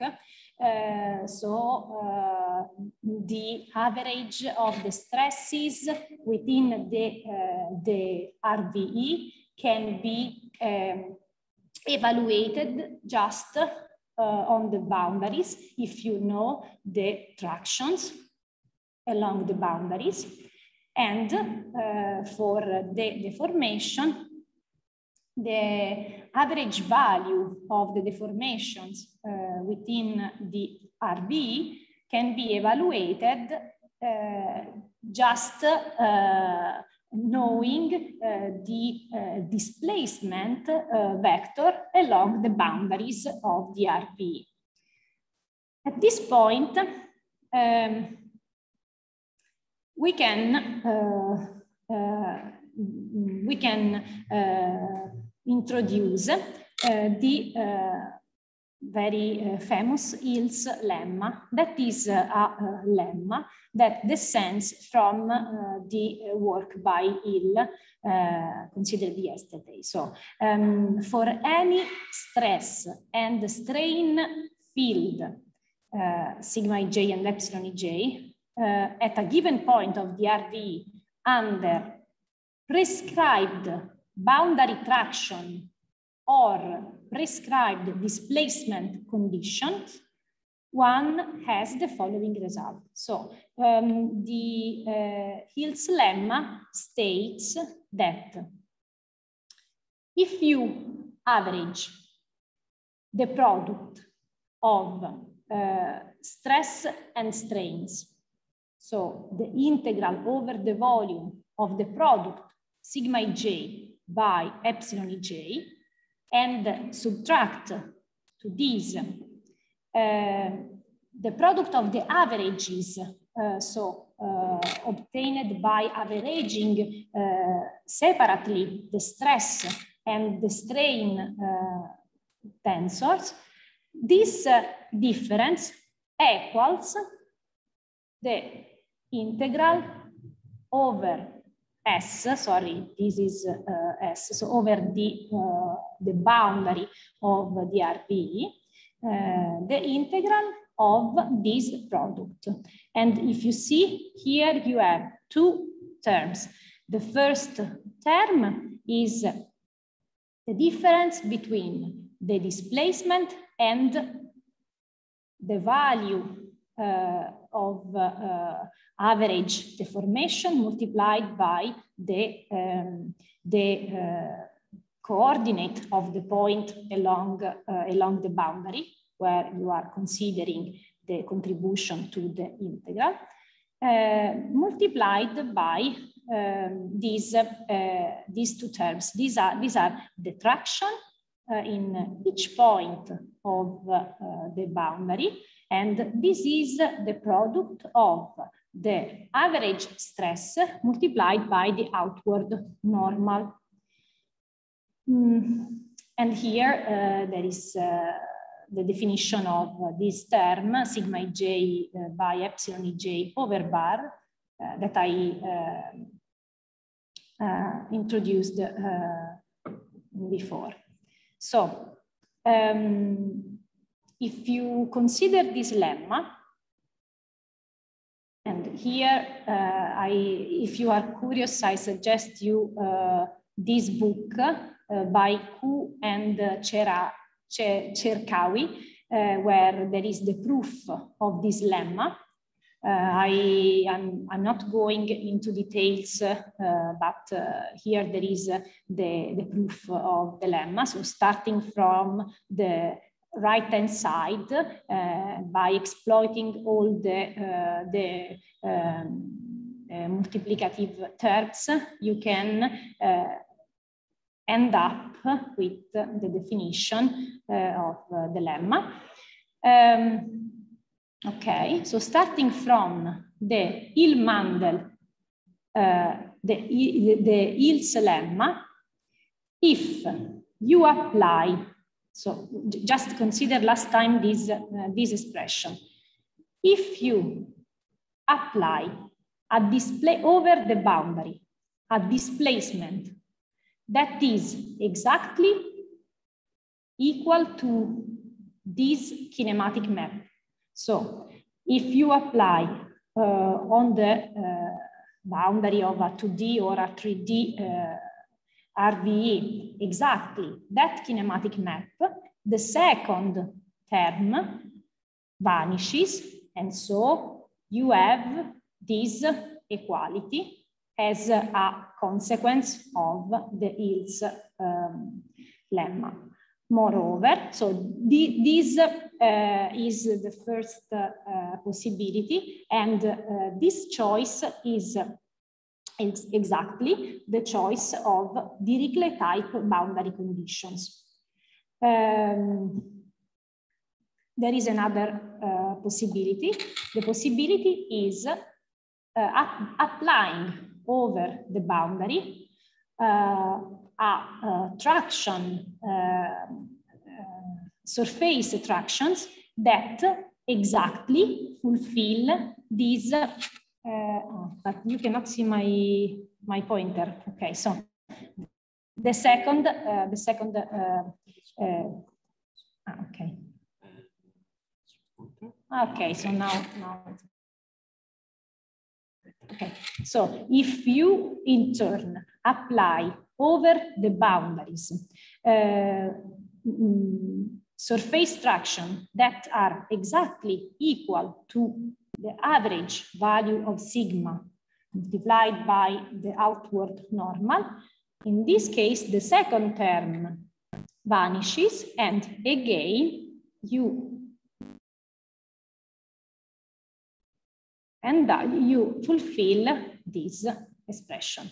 So this choice is related to the choice of Neumann boundary condition. So the application of traction boundaries that are exactly of this type. And as I said before, the other option is related to Dirichlet type boundary conditions. So to sum up this part, for statically admissible stress fields, so the fields that over the boundary fulfill this condition, or kinematically admissible displacement fields, the fields that fulfill this kinematic map, the volume average of the product of sigma by epsilon is the same as the product of the volume averages evaluated separately. You can note that the left-hand side term is twice the value of the strain energy density. And this means that the volume averaged strain energy density of heterogeneous material can be obtained by averaging separately the stresses and the strains in the RV. In this sense, I borrowed this sentence from the paper by Liu. Homogenization can be interpreted as finding a homogeneous comparison material that is energetically equivalent to a given microstructured material. So this is the key concept of the homogenization. But let's try to better understand how these boundary conditions are applied. And so for the Cauchy continuum, how this expression, in this case for a 2D problem, how this expression can be exploited. So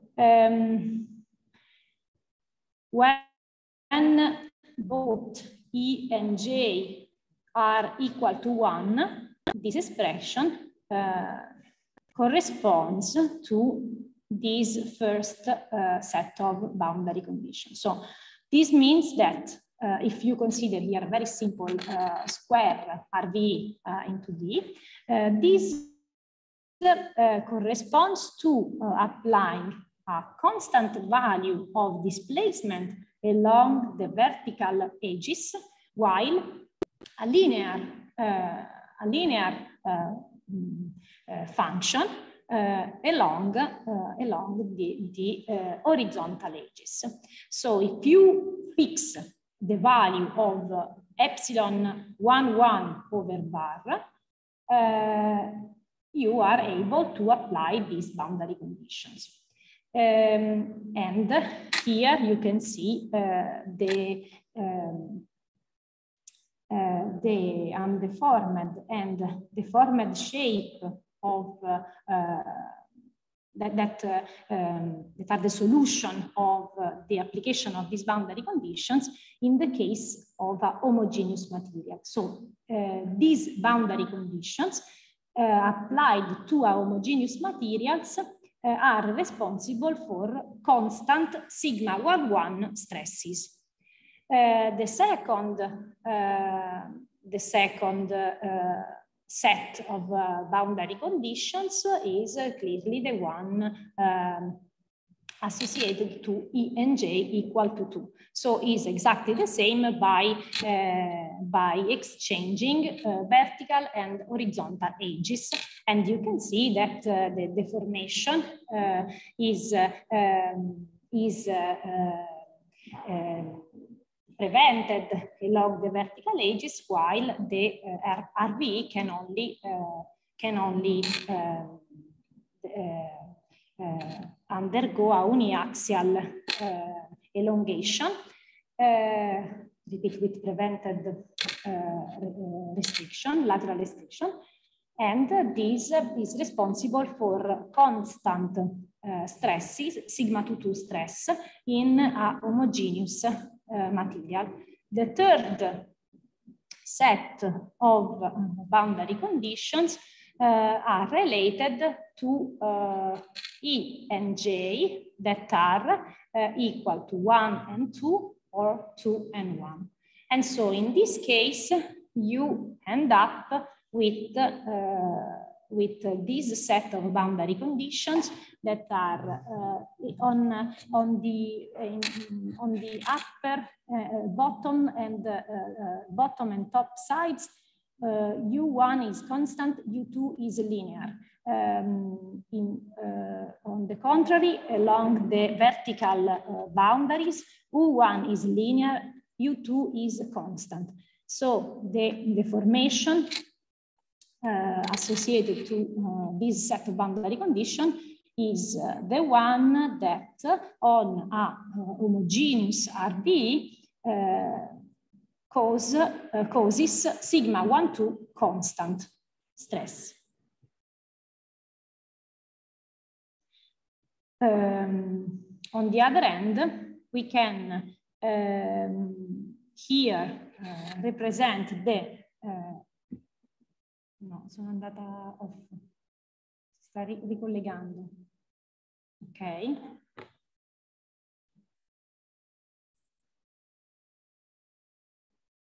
Non so cosa dire. Sono disconnessa per tipo un secondo. Ah, ok. Devo rifare la condivisione.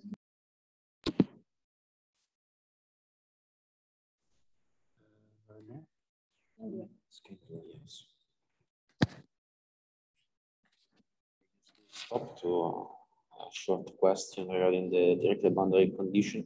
When you impose the sort of traction, you pull in X direction in Y direction, the Poisson is, you don't impose anything regarding the orthogonal direction. No. No. So you prevent the...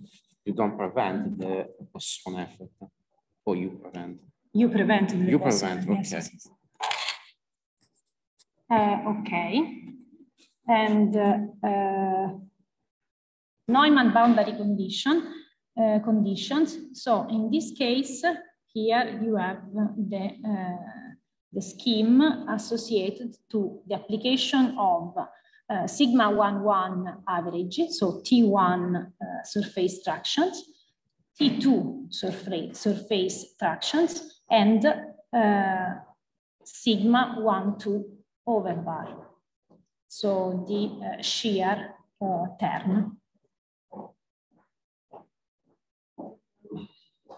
So at this point, I again underline that the choice of the RVE is not a trivial problem, especially in the case of a random medium.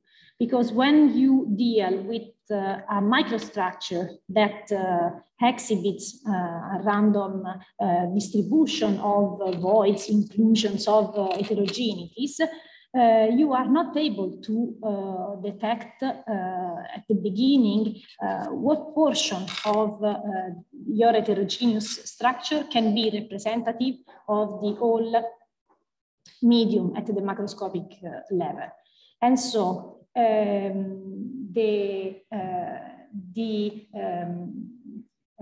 identification of the RVE in such cases becomes an unknown of the problem.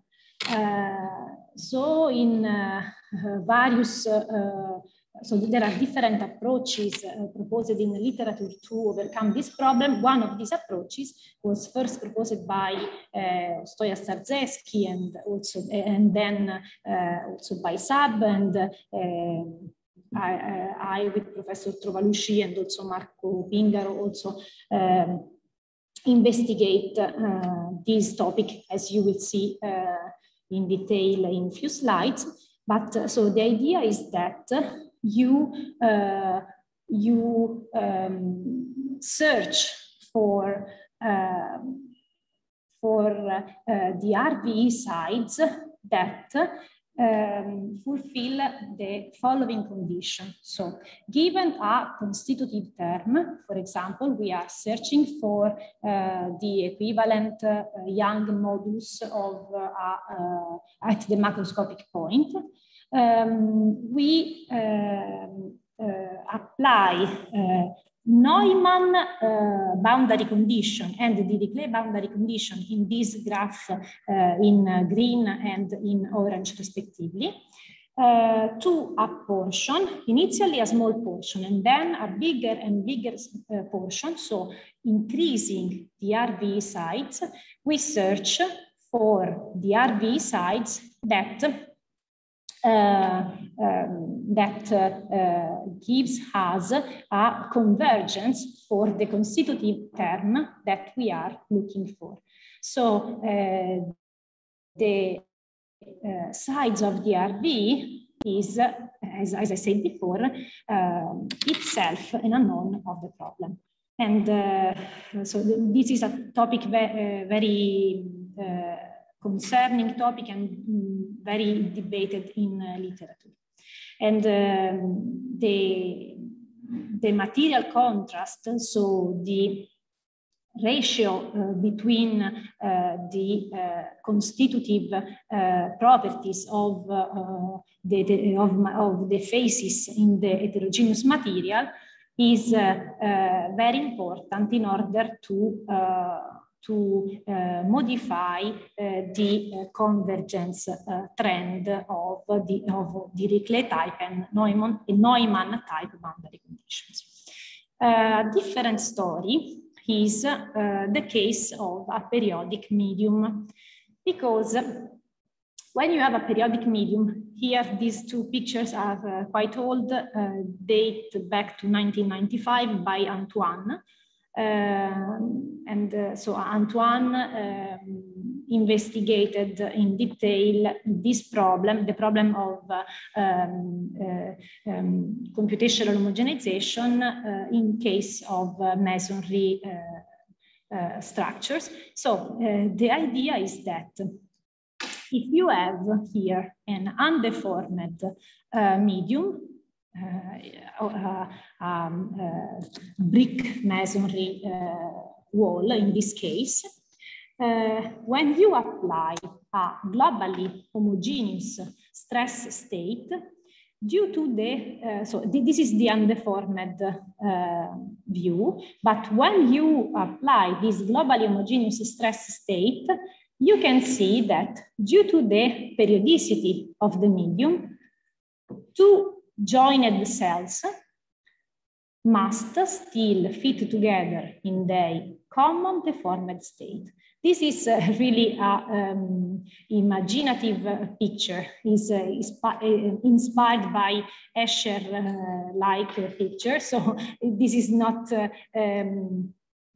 representative of what really happens to a brick in masonry, but I think it's very useful to understand how one single brick within a periodic structure can deform. So in mechanical terms, this means that when you pass from a cell to another one that is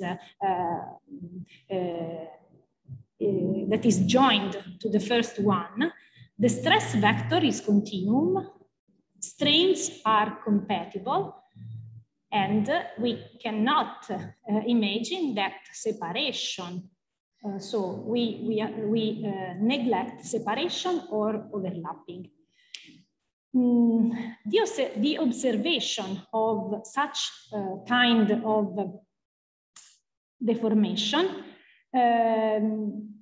inspired the so-called periodic boundary condition. So the idea is that if you extract from the periodic medium one unit cell, so the one represented here, and you are able to apply boundary conditions on this unit cell that reproduce the effect of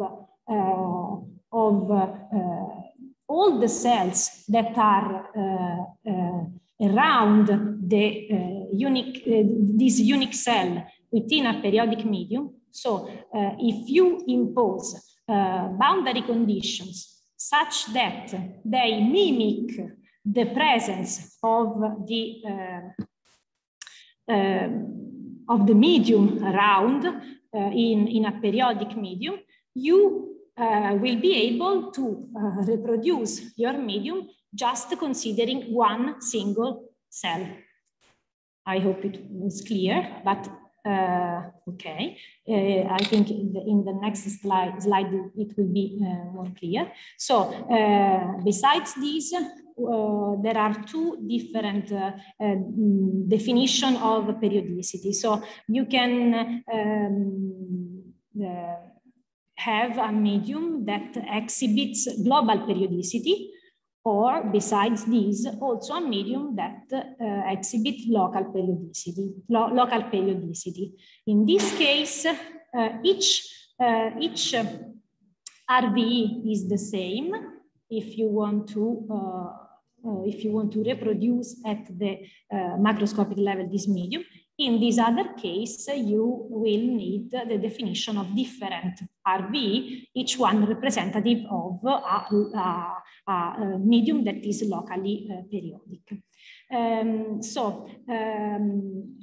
This was the introduction to the so-called periodic boundary conditions. So, as I said before, these periodic boundary conditions are such that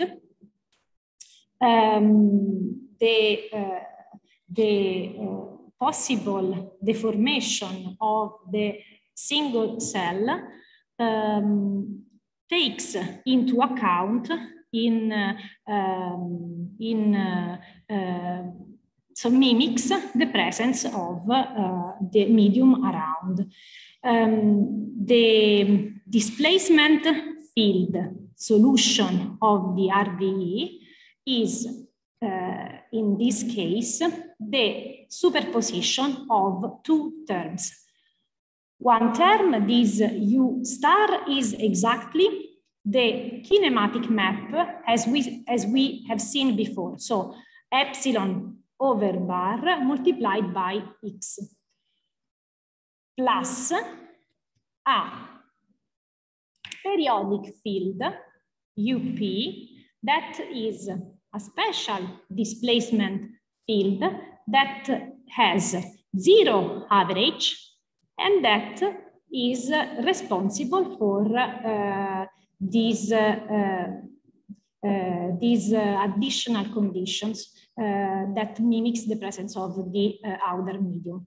So to prescribe periodic boundary condition over a 2D square cell, we have to impose exactly the kinematic map at the 4 vertices of the cell, while we have to impose over the edges, corresponding edges, such condition. So, considering, for example, the bottom and the top edge of the RVE, we say that the condition that must be fulfilled in order to reproduce this situation, so a periodic medium around the single cell, is that the difference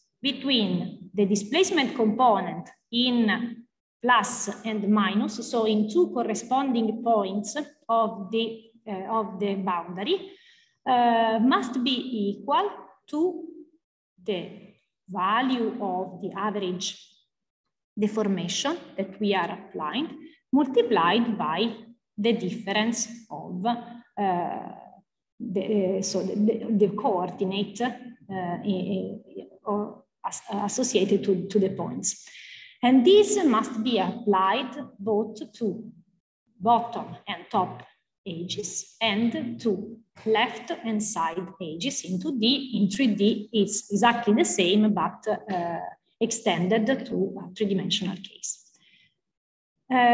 These boundary conditions are typically implemented using Lagrange multipliers and are weak conditions. So we are not imposing prescribed values of the displacements over the edges, but we are prescribing the the fulfillment of a condition that links 2 by 2 all the nodes of your discretization. If you think at a finite element discretization of this problem.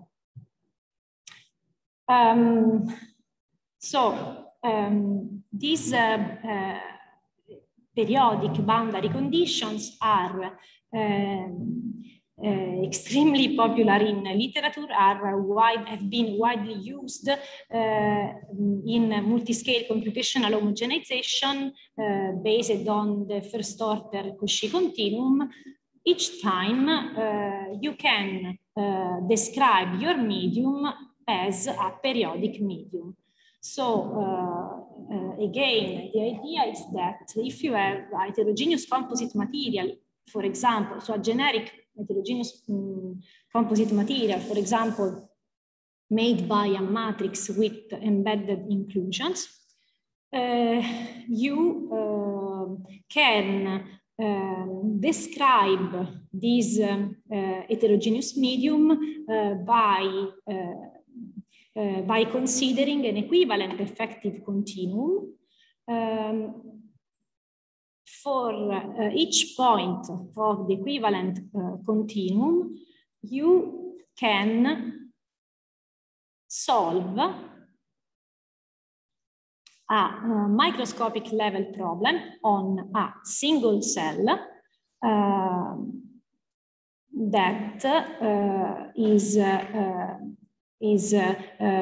that undergoes a kinematic map, so with prescribed kinematic map, and that fulfill periodic boundary conditions, so that the solution of this boundary value problem is the superposition of the kinematic map plus a periodic medium.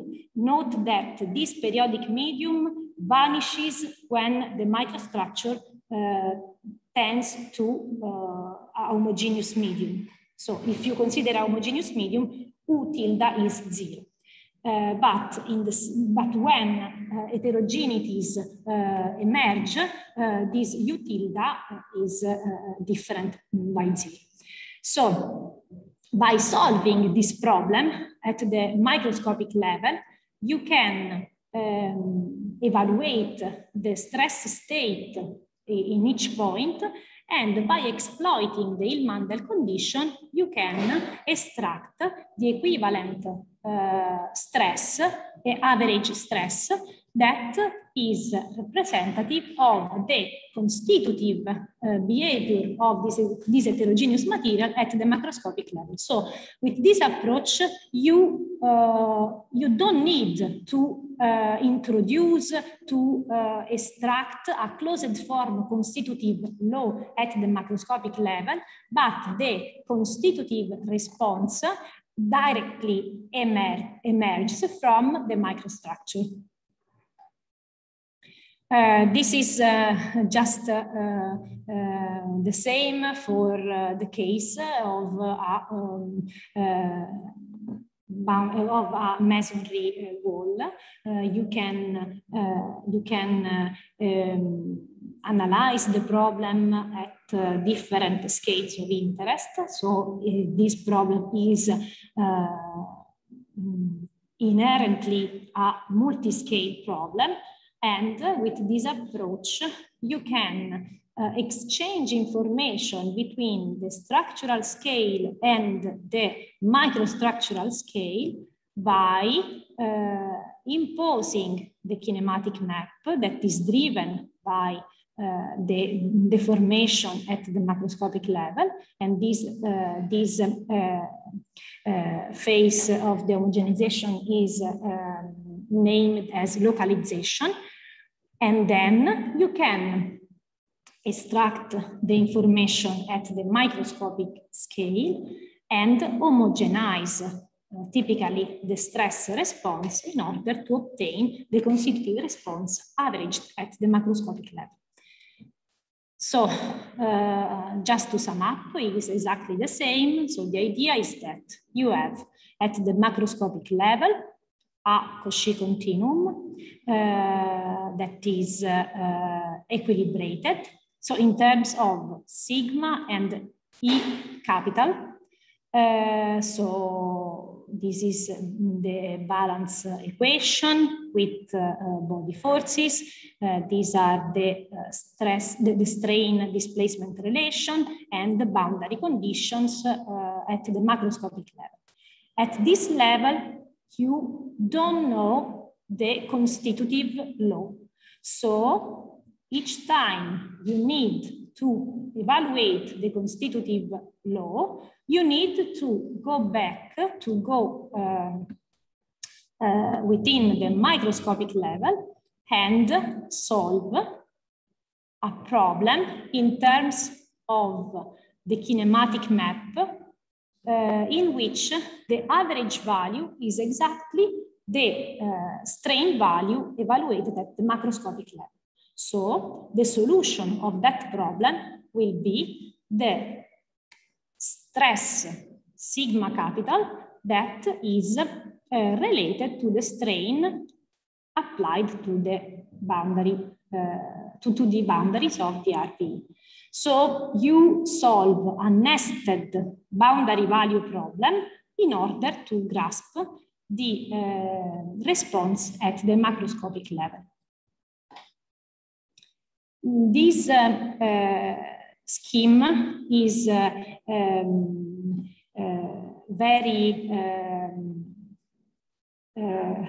it can be easily implemented in a finite element scheme that is especially useful when at the microscopic level you have nonlinear constitutive response.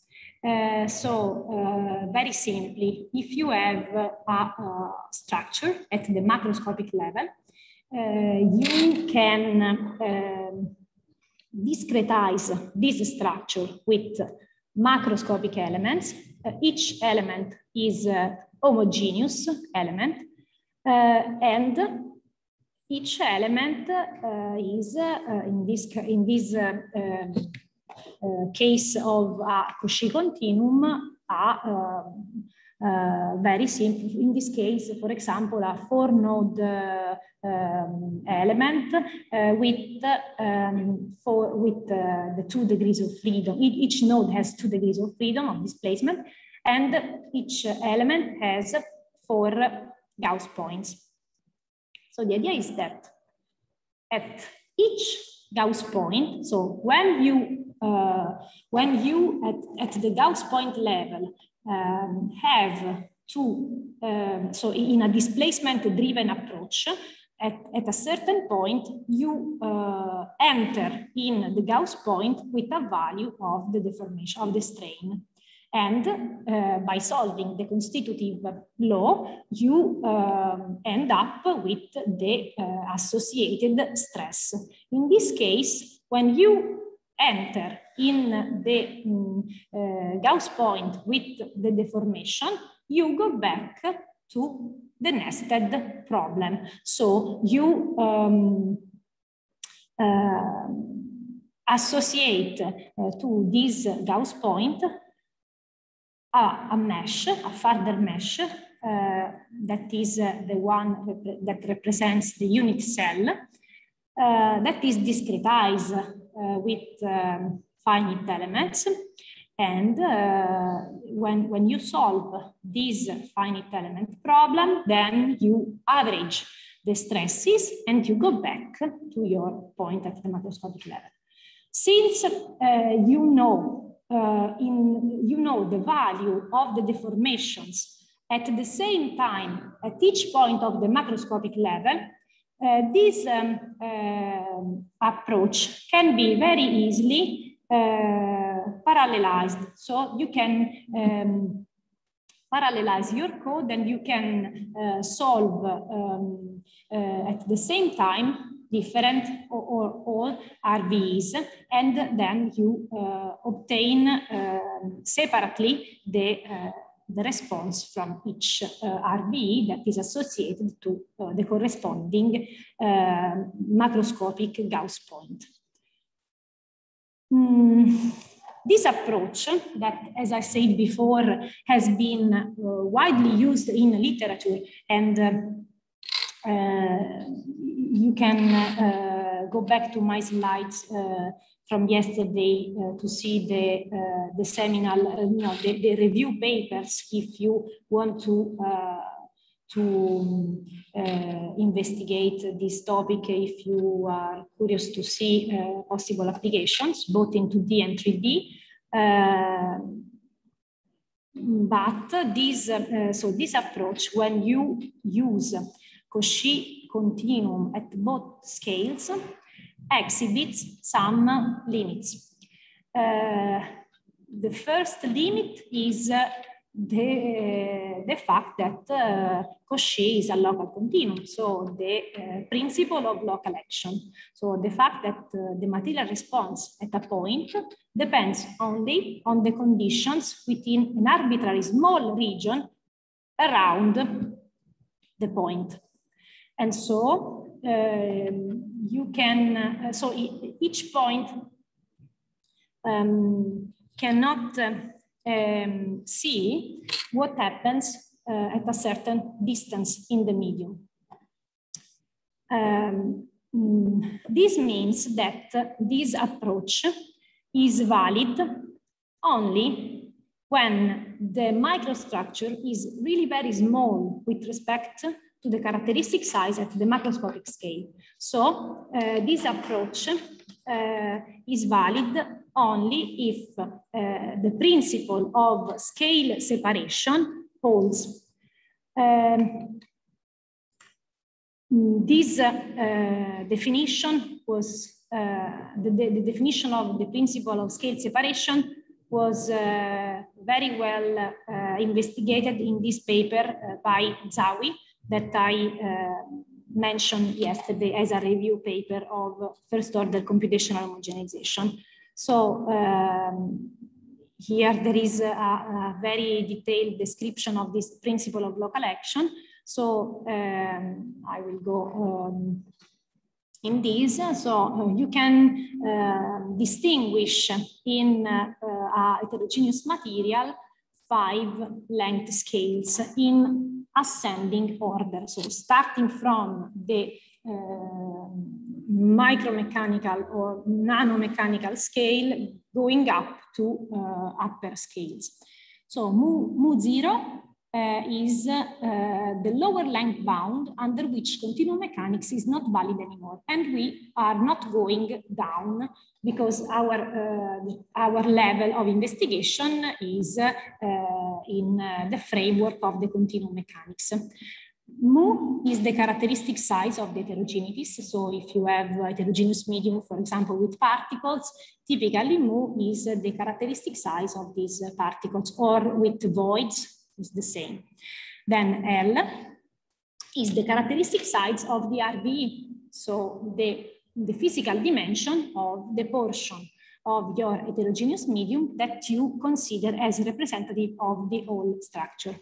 Then lambda is the fluctuation length of the prescribed mechanical loading at the structural level. This is also important. So if you have loads that varies at the macroscopic level, you will have a typical fluctuation length scale, while capital L is the characteristic size of the structure. So this principle of local action holds when L is much smaller than capital L. So the size of the RVE is much smaller than the size of the structure. Moreover, besides this, mu, so the characteristic size of the heterogeneities, must be much smaller than the size of the RVE. Moreover, mu 0, so that lower bound that we are not crossing is much smaller than mu. So the dimension of the heterogeneities is much bigger than this mu 0. And the last relation is that L is much lower than, much smaller than lambda. So the characteristic size of the RV must be much smaller than the fluctuation length of the loadings, of the mechanical loadings at the structural level. So if all these conditions hold, you are fulfilling the principle of scale separation. And so in this case, and only in this case, you can use without problems this first order computational homogenization. Besides this, there are further limits of this first order computational homogenization. So we have seen the first two. Now we can go to the third point. So this first order computational homogenization, in this case, the absolute size of the constituents does not affect the effective properties of the homogenized medium. Since we are dividing by the volume of the RV, if we have the same microstructure but enlarged, so if you have a medium with the first microstructure and you have a medium with the second one that is exactly the same, with the same material, but magnified by a given value, this type of homogenization is not able to give a different value because you are averaging over the volume and dividing by the volume.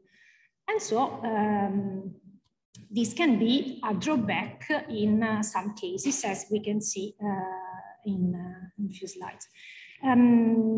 Another drawback is that if you focus on the boundary conditions we are applying, so we are applying a constant deformation, so a linear displacement field along the boundaries that is related to a constant deformation at the macroscopic level, plus a fluctuation that stems from the heterogeneities, that derives from the heterogeneities.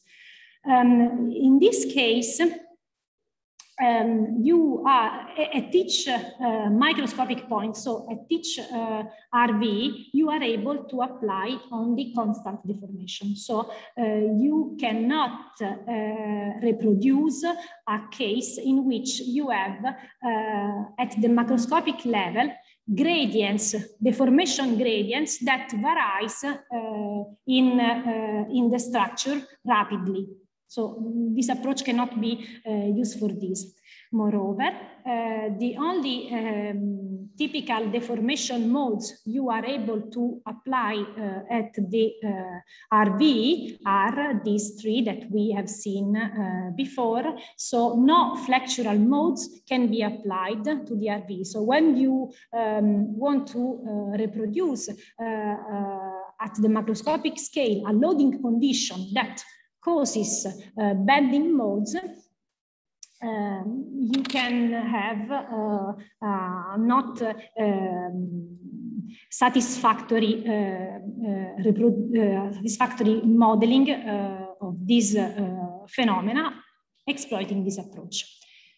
Moreover, and this is important in the case we use nonlinear constitutive models for each phase at the microscopic scale, this approach is unable to describe localization phenomena. So cases in which the finite element model typically exhibit mesh dependence. In order to overcome these limits, so the limits of the first order computational homogenization, different approaches have been proposed in literature. In one case, so there are really several approaches. So it is not easy to find a route, but here I try to give you some hints and some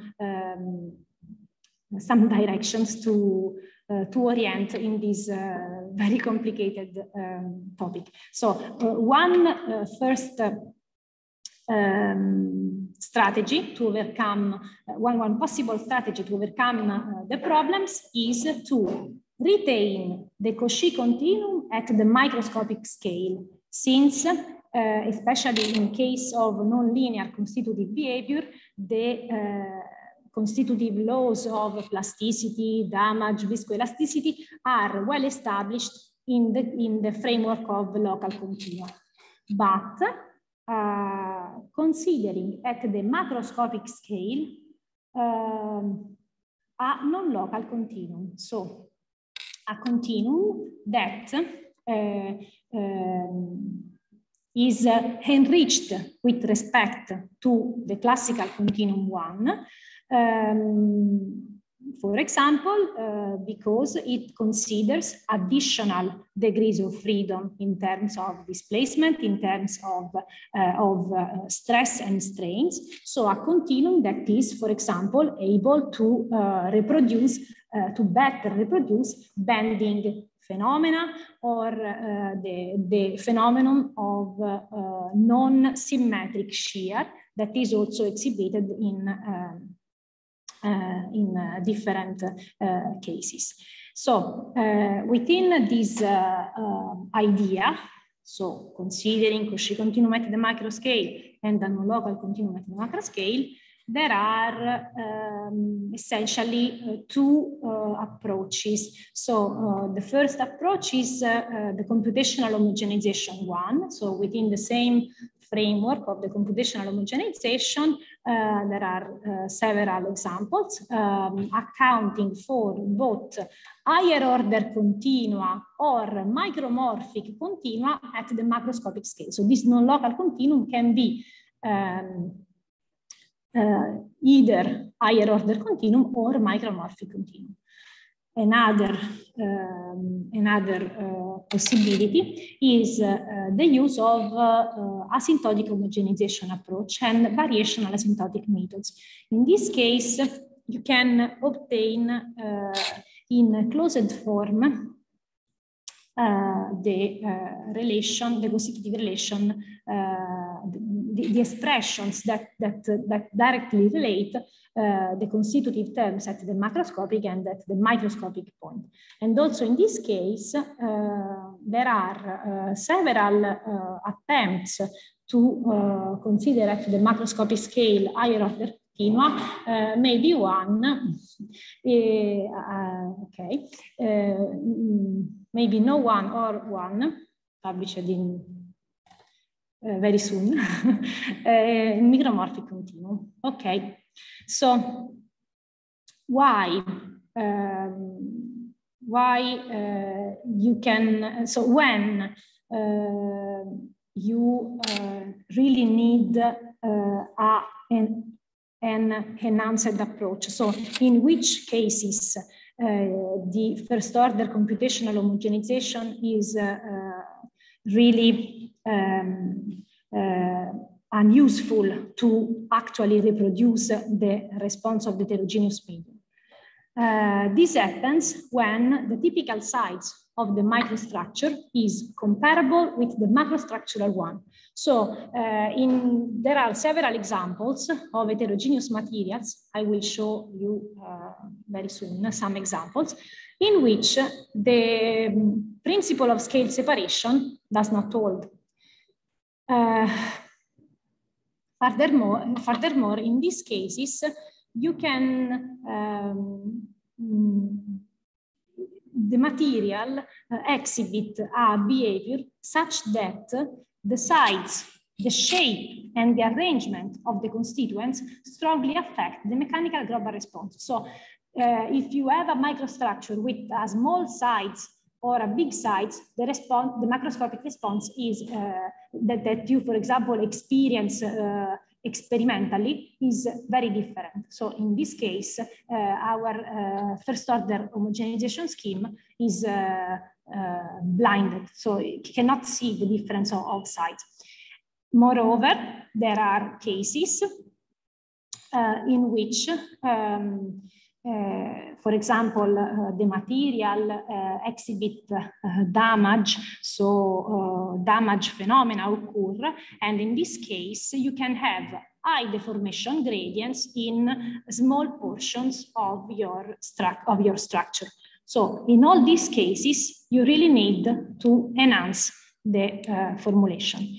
And so one possible way that in the previous slide falls within this group, so computational homogenization scheme adopting a micromorphic continuum, so a Coursera continuum at the macro scale and a Cauchy continuum at the micro scale, a possible approach is this one. So why it is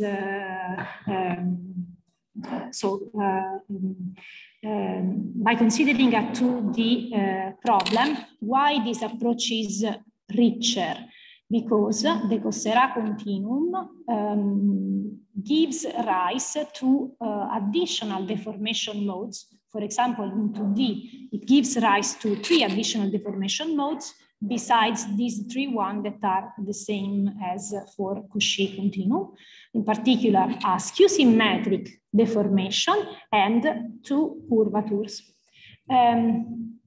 Here there is a very simple, very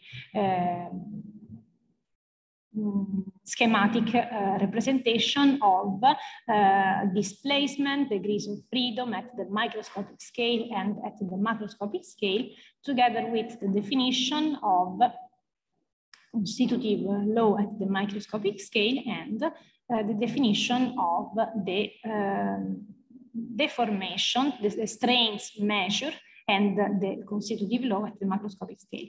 So in Coursera continuum, there is an additional degrees of freedom at each point that is a microscopic rotation, so free. As a consequence, you can have a description. Here there is a split between the Cauchy strains, that is these 3, and the Coursera strains that are these 3 and that are these 3 Coursera 1. So in the additional terms, you can see the role played by this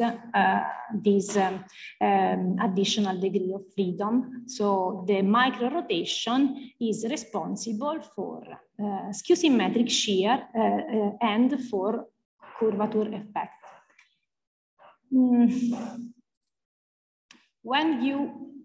Okay, so this is a possible way, and I have not time to go in depth of this topic, but okay. Also, this is a huge topic.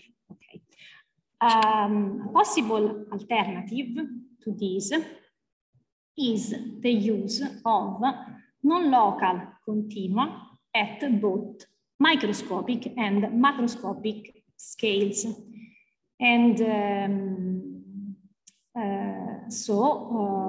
there are, so here there is a non-complete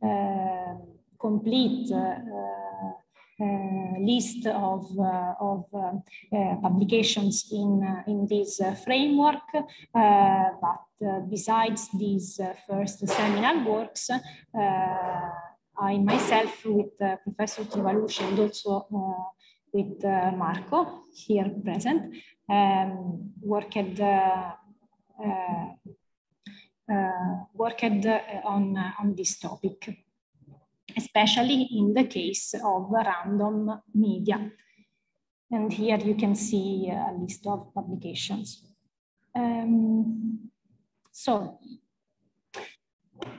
How to justify this choice? So, in which case, for which material, for which heterogeneous material, for what heterogeneous material this choice can be appropriate? The use of a non-local continuum, as said by Gibson and Ashby, is a very natural way to obtain an explicit dependence of the effective properties of composites or multi-phase materials on the absolute sides of the constituents. Because this non-local continuum, in particular the Coursera continuum, is able to account for sides effects. So the fact that we are able to account for the curvatures and for the non-symmetric shear, especially the curvature, gives rise in terms of in the constitutive relations to an explicit definition of a characteristic length. So in the constitutive law of the Coursera medium, there are explicitly there is an explicit definition of length scale that are physically related to the absolute sides of the constituents of the heterogeneous medium.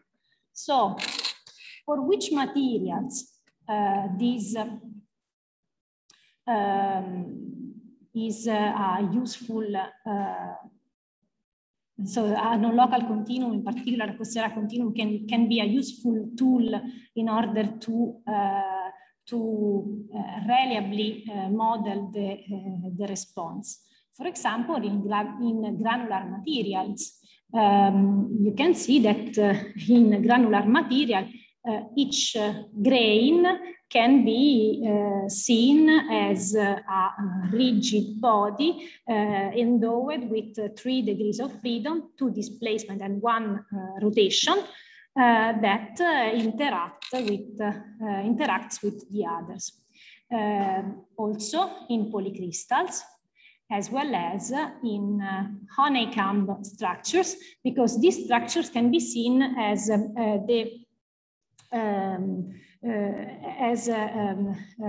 made by beams, interconnected beams that typically exhibit bending effects. Here there is just an example of a 3D printed honeycomb re-entrant microstructure. So we can assume that at the macroscopic level we have a Coursera continuum, and also at the mesoscopic level we have a Coursera continuum, because this continuum emerges from a further microstructure that is typically a beam-like structure. So in this picture, the idea is that, so if you can model each, so imagine that you are at the mesoscopic level and you want to go back to go down to a microscopic level. If your microstructure can be represented by a truss-like structure, your mesoscopic model can be a Cauchy model. But if your microstructure can be represented as a beam-like model, as for example, these lattice structures made of interconnected beams, you need for a richer description also at the mesoscopic level. So you need a non-local continuum also at the mesoscopic level. So when bending is a prominent deformation mechanism at the microscopic level, it is useful to account for a non-local continuum, for example, a Coursera continuum at the microscopic level. And in this framework, so I want to focus on this particular framework. So the case in which we have at both microscopic and macroscopic scale a Coursera continuum. In the 2D case, it is straightforwardly possible to extend this to a 3D case. So let's consider at the microscopic scale given material point endowed with 3 degrees of freedom, 2 displacement and 1 independent rotation. So the kinematics relations relate the strains to the gradient of the displacement and to the micro rotation, as well as the curvature are related to the gradient of the rotation. This for the kinematics. Besides this, the balance equations, in the balance equation, you can see that besides the divergence of the stress tensor, there is a further equation that involves couple stress and the skew-symmetric part of the stress. At the boundaries, you have traction boundaries and surface couples in equilibrium with tau and mu. It is useful to, so in general, gamma and tau are non-symmetric tensors. It is useful to split both the kinematic and the strains and the stress into a symmetric part. So, the symmetric part of the displacement gradient and the symmetric part of tau, and into the skew-symmetric part. In the skew-symmetric part, directly appears the rotation phi. With this in mind, we can write down in this engineering notation the constitutive relations, stress-strain relation for a linear elastic isotropic micropolar material. In this case, you see that besides lambda and mu, that are the typical, well-known constitutive constant for a Cauchy continuum, 2 additional constants appear. Mu c, that is a shear constant related explicitly to the skew-symmetric part of the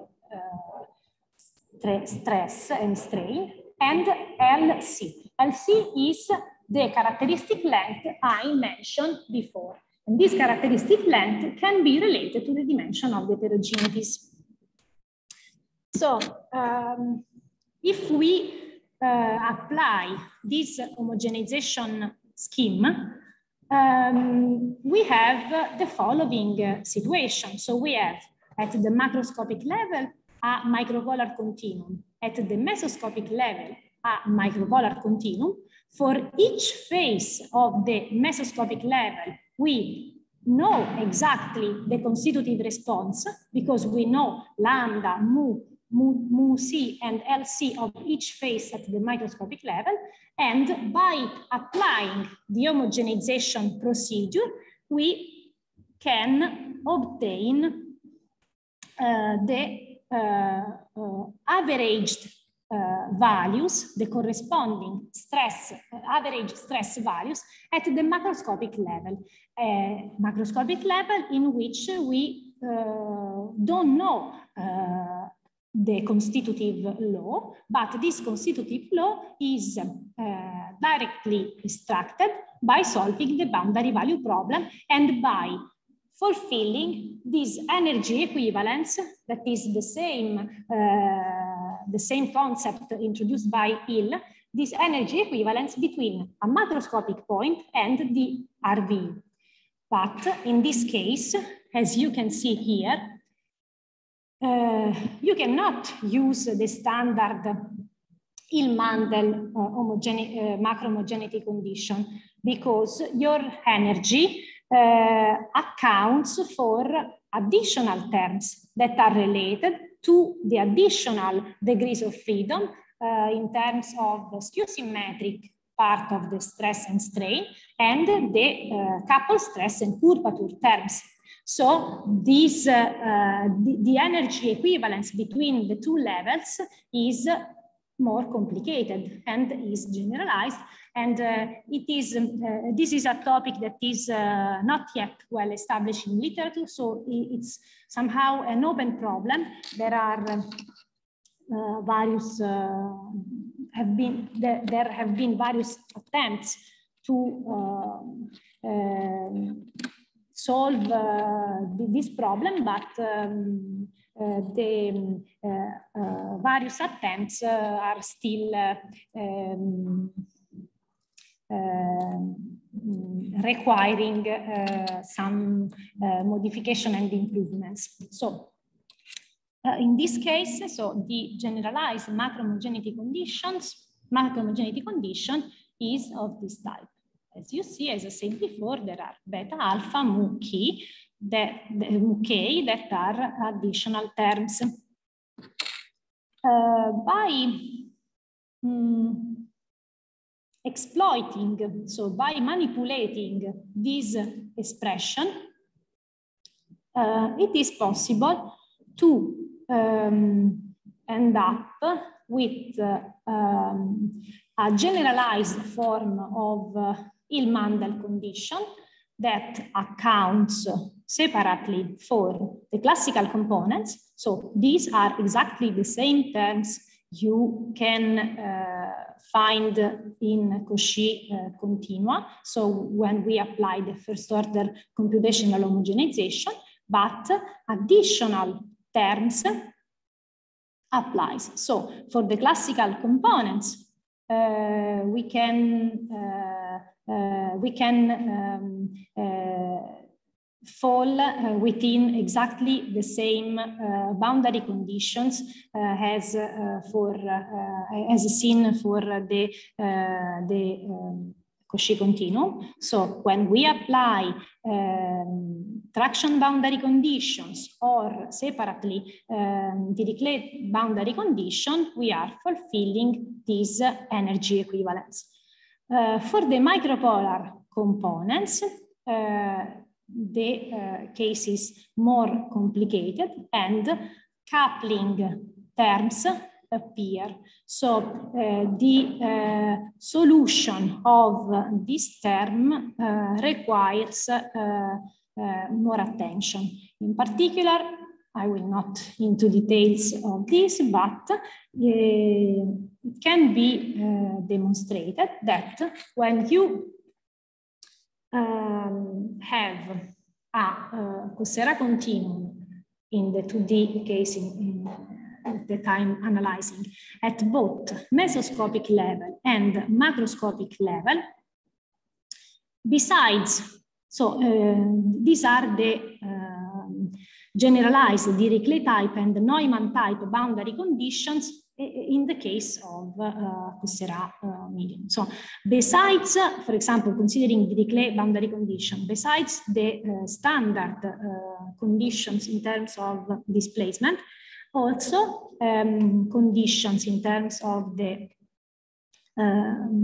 independent rotation appear, depending both on the skew-symmetric average strain and on the curvatures. When you apply Neumann type boundary condition, you have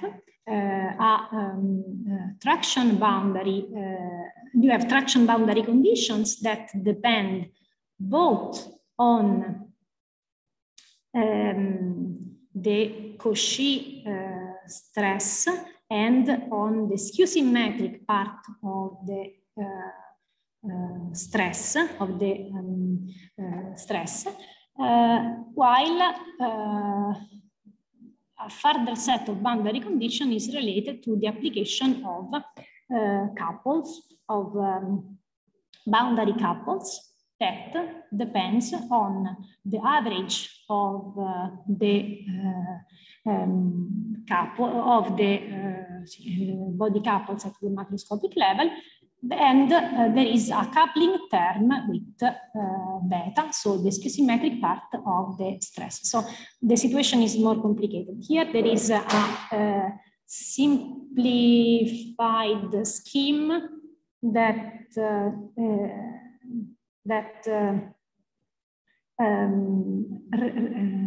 resumes all the set of boundary conditions. So these first three boundary conditions are exactly the same as we have seen before for Cauchy. This set of boundary condition is applied in addition instead. So in this case, considering the Dirichlet type boundary condition, this one that is maybe the most complicated is related to the application of alpha ij over bar.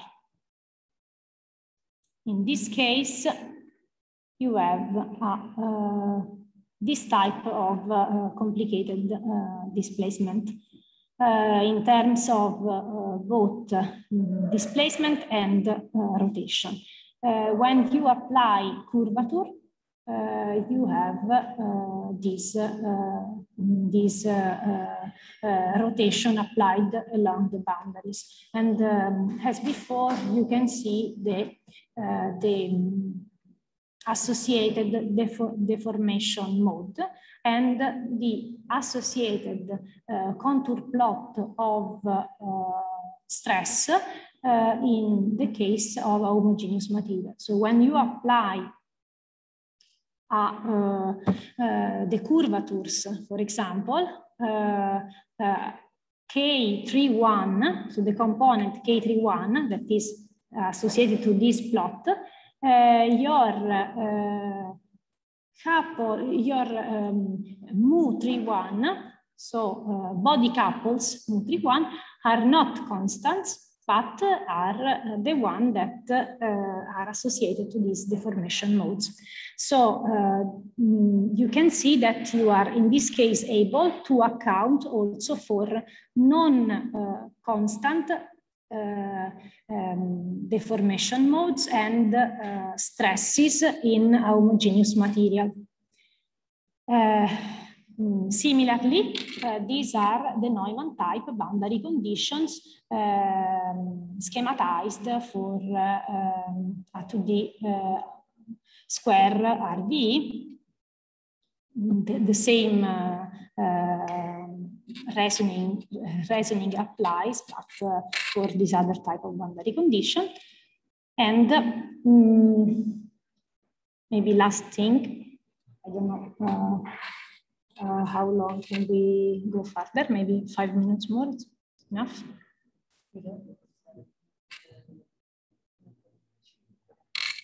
Okay, vabbè. Okay, vabbè. If you want, I can go, but va bene. Finito. Finito. Okay. So,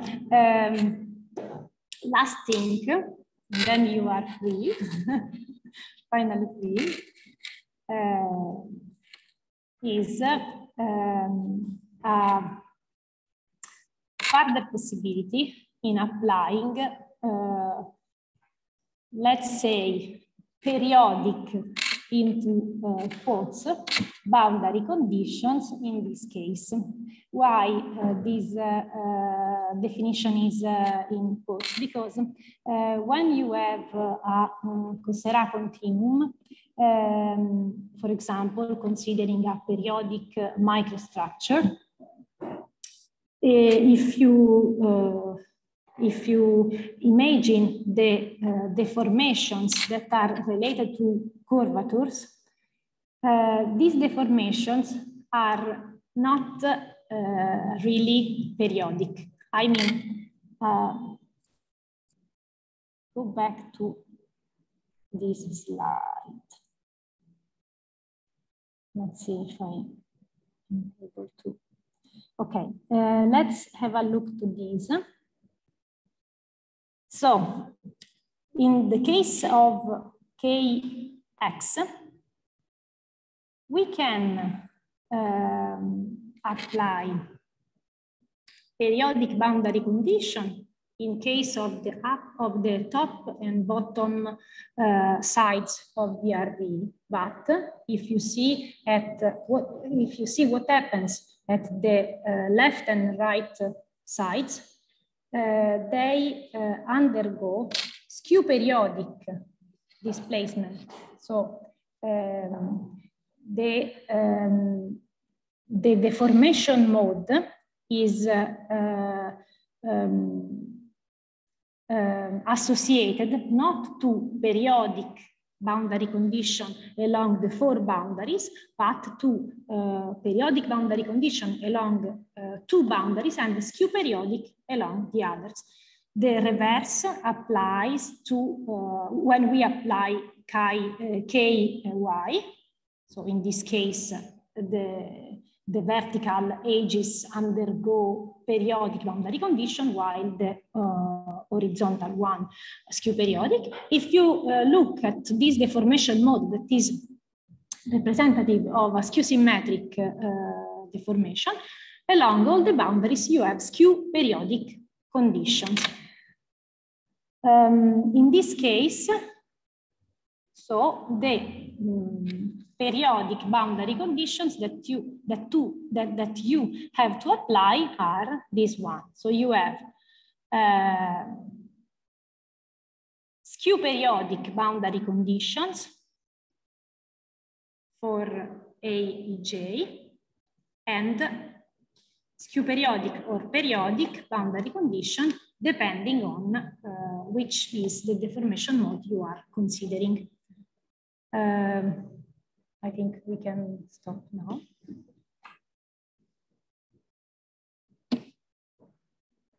Okay, thank you, Maria Laura, for your rigorous and detailed presentation concerning homogenization, in particular homogenization for micropolar media. I want just to add a note that is, if you can go back to the macro homogeneity conditions generalized of the hill type. Okay, this one.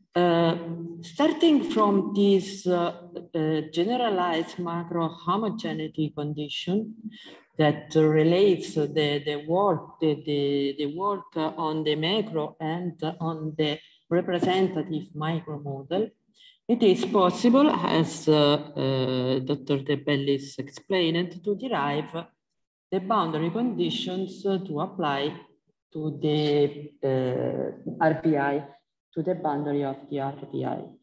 And these conditions can be derived using the divergence by applying the divergence theorem. I just want to say that the question of deriving these boundary conditions is still open in the case of Coursera media. And if one of you that are interested in deepening this point, we can discuss in more detail, because the boundary conditions that are applied, that we applied in many applications, were not strictly derived from these generalized macro-homogeneity conditions concerning the, for instance, considering the kinematical point of view, the rotations. Because there are some conditions that are present in the literature, and we will send you some specific paper in the folder in which all the lecturer will put his presentation and some papers that are useful to understand the presentation. But these relations were not derived directly from the macro-homogeneity conditions. So if some of you is interested in deepening this aspect, I will be glad to explain in detail and work at this, because the conditions that must be applied in the deformation mode of rotation should be derived using the divergence theorem applied to this kind of condition. I don't know if you want to add something about this. Before that, still an open point that we have to solve. It's a very interesting point to define, because in the literature, as far as in my knowledge, our knowledge, we don't know a specific contributions on this specific point. Okay, it is a bit late, but maybe someone would like to ask something concerning the topic of this lecture.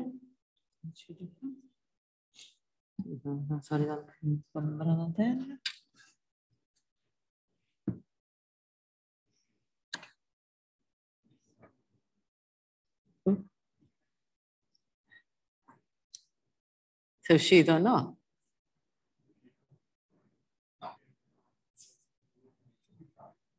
You can stop the registration now, Mark.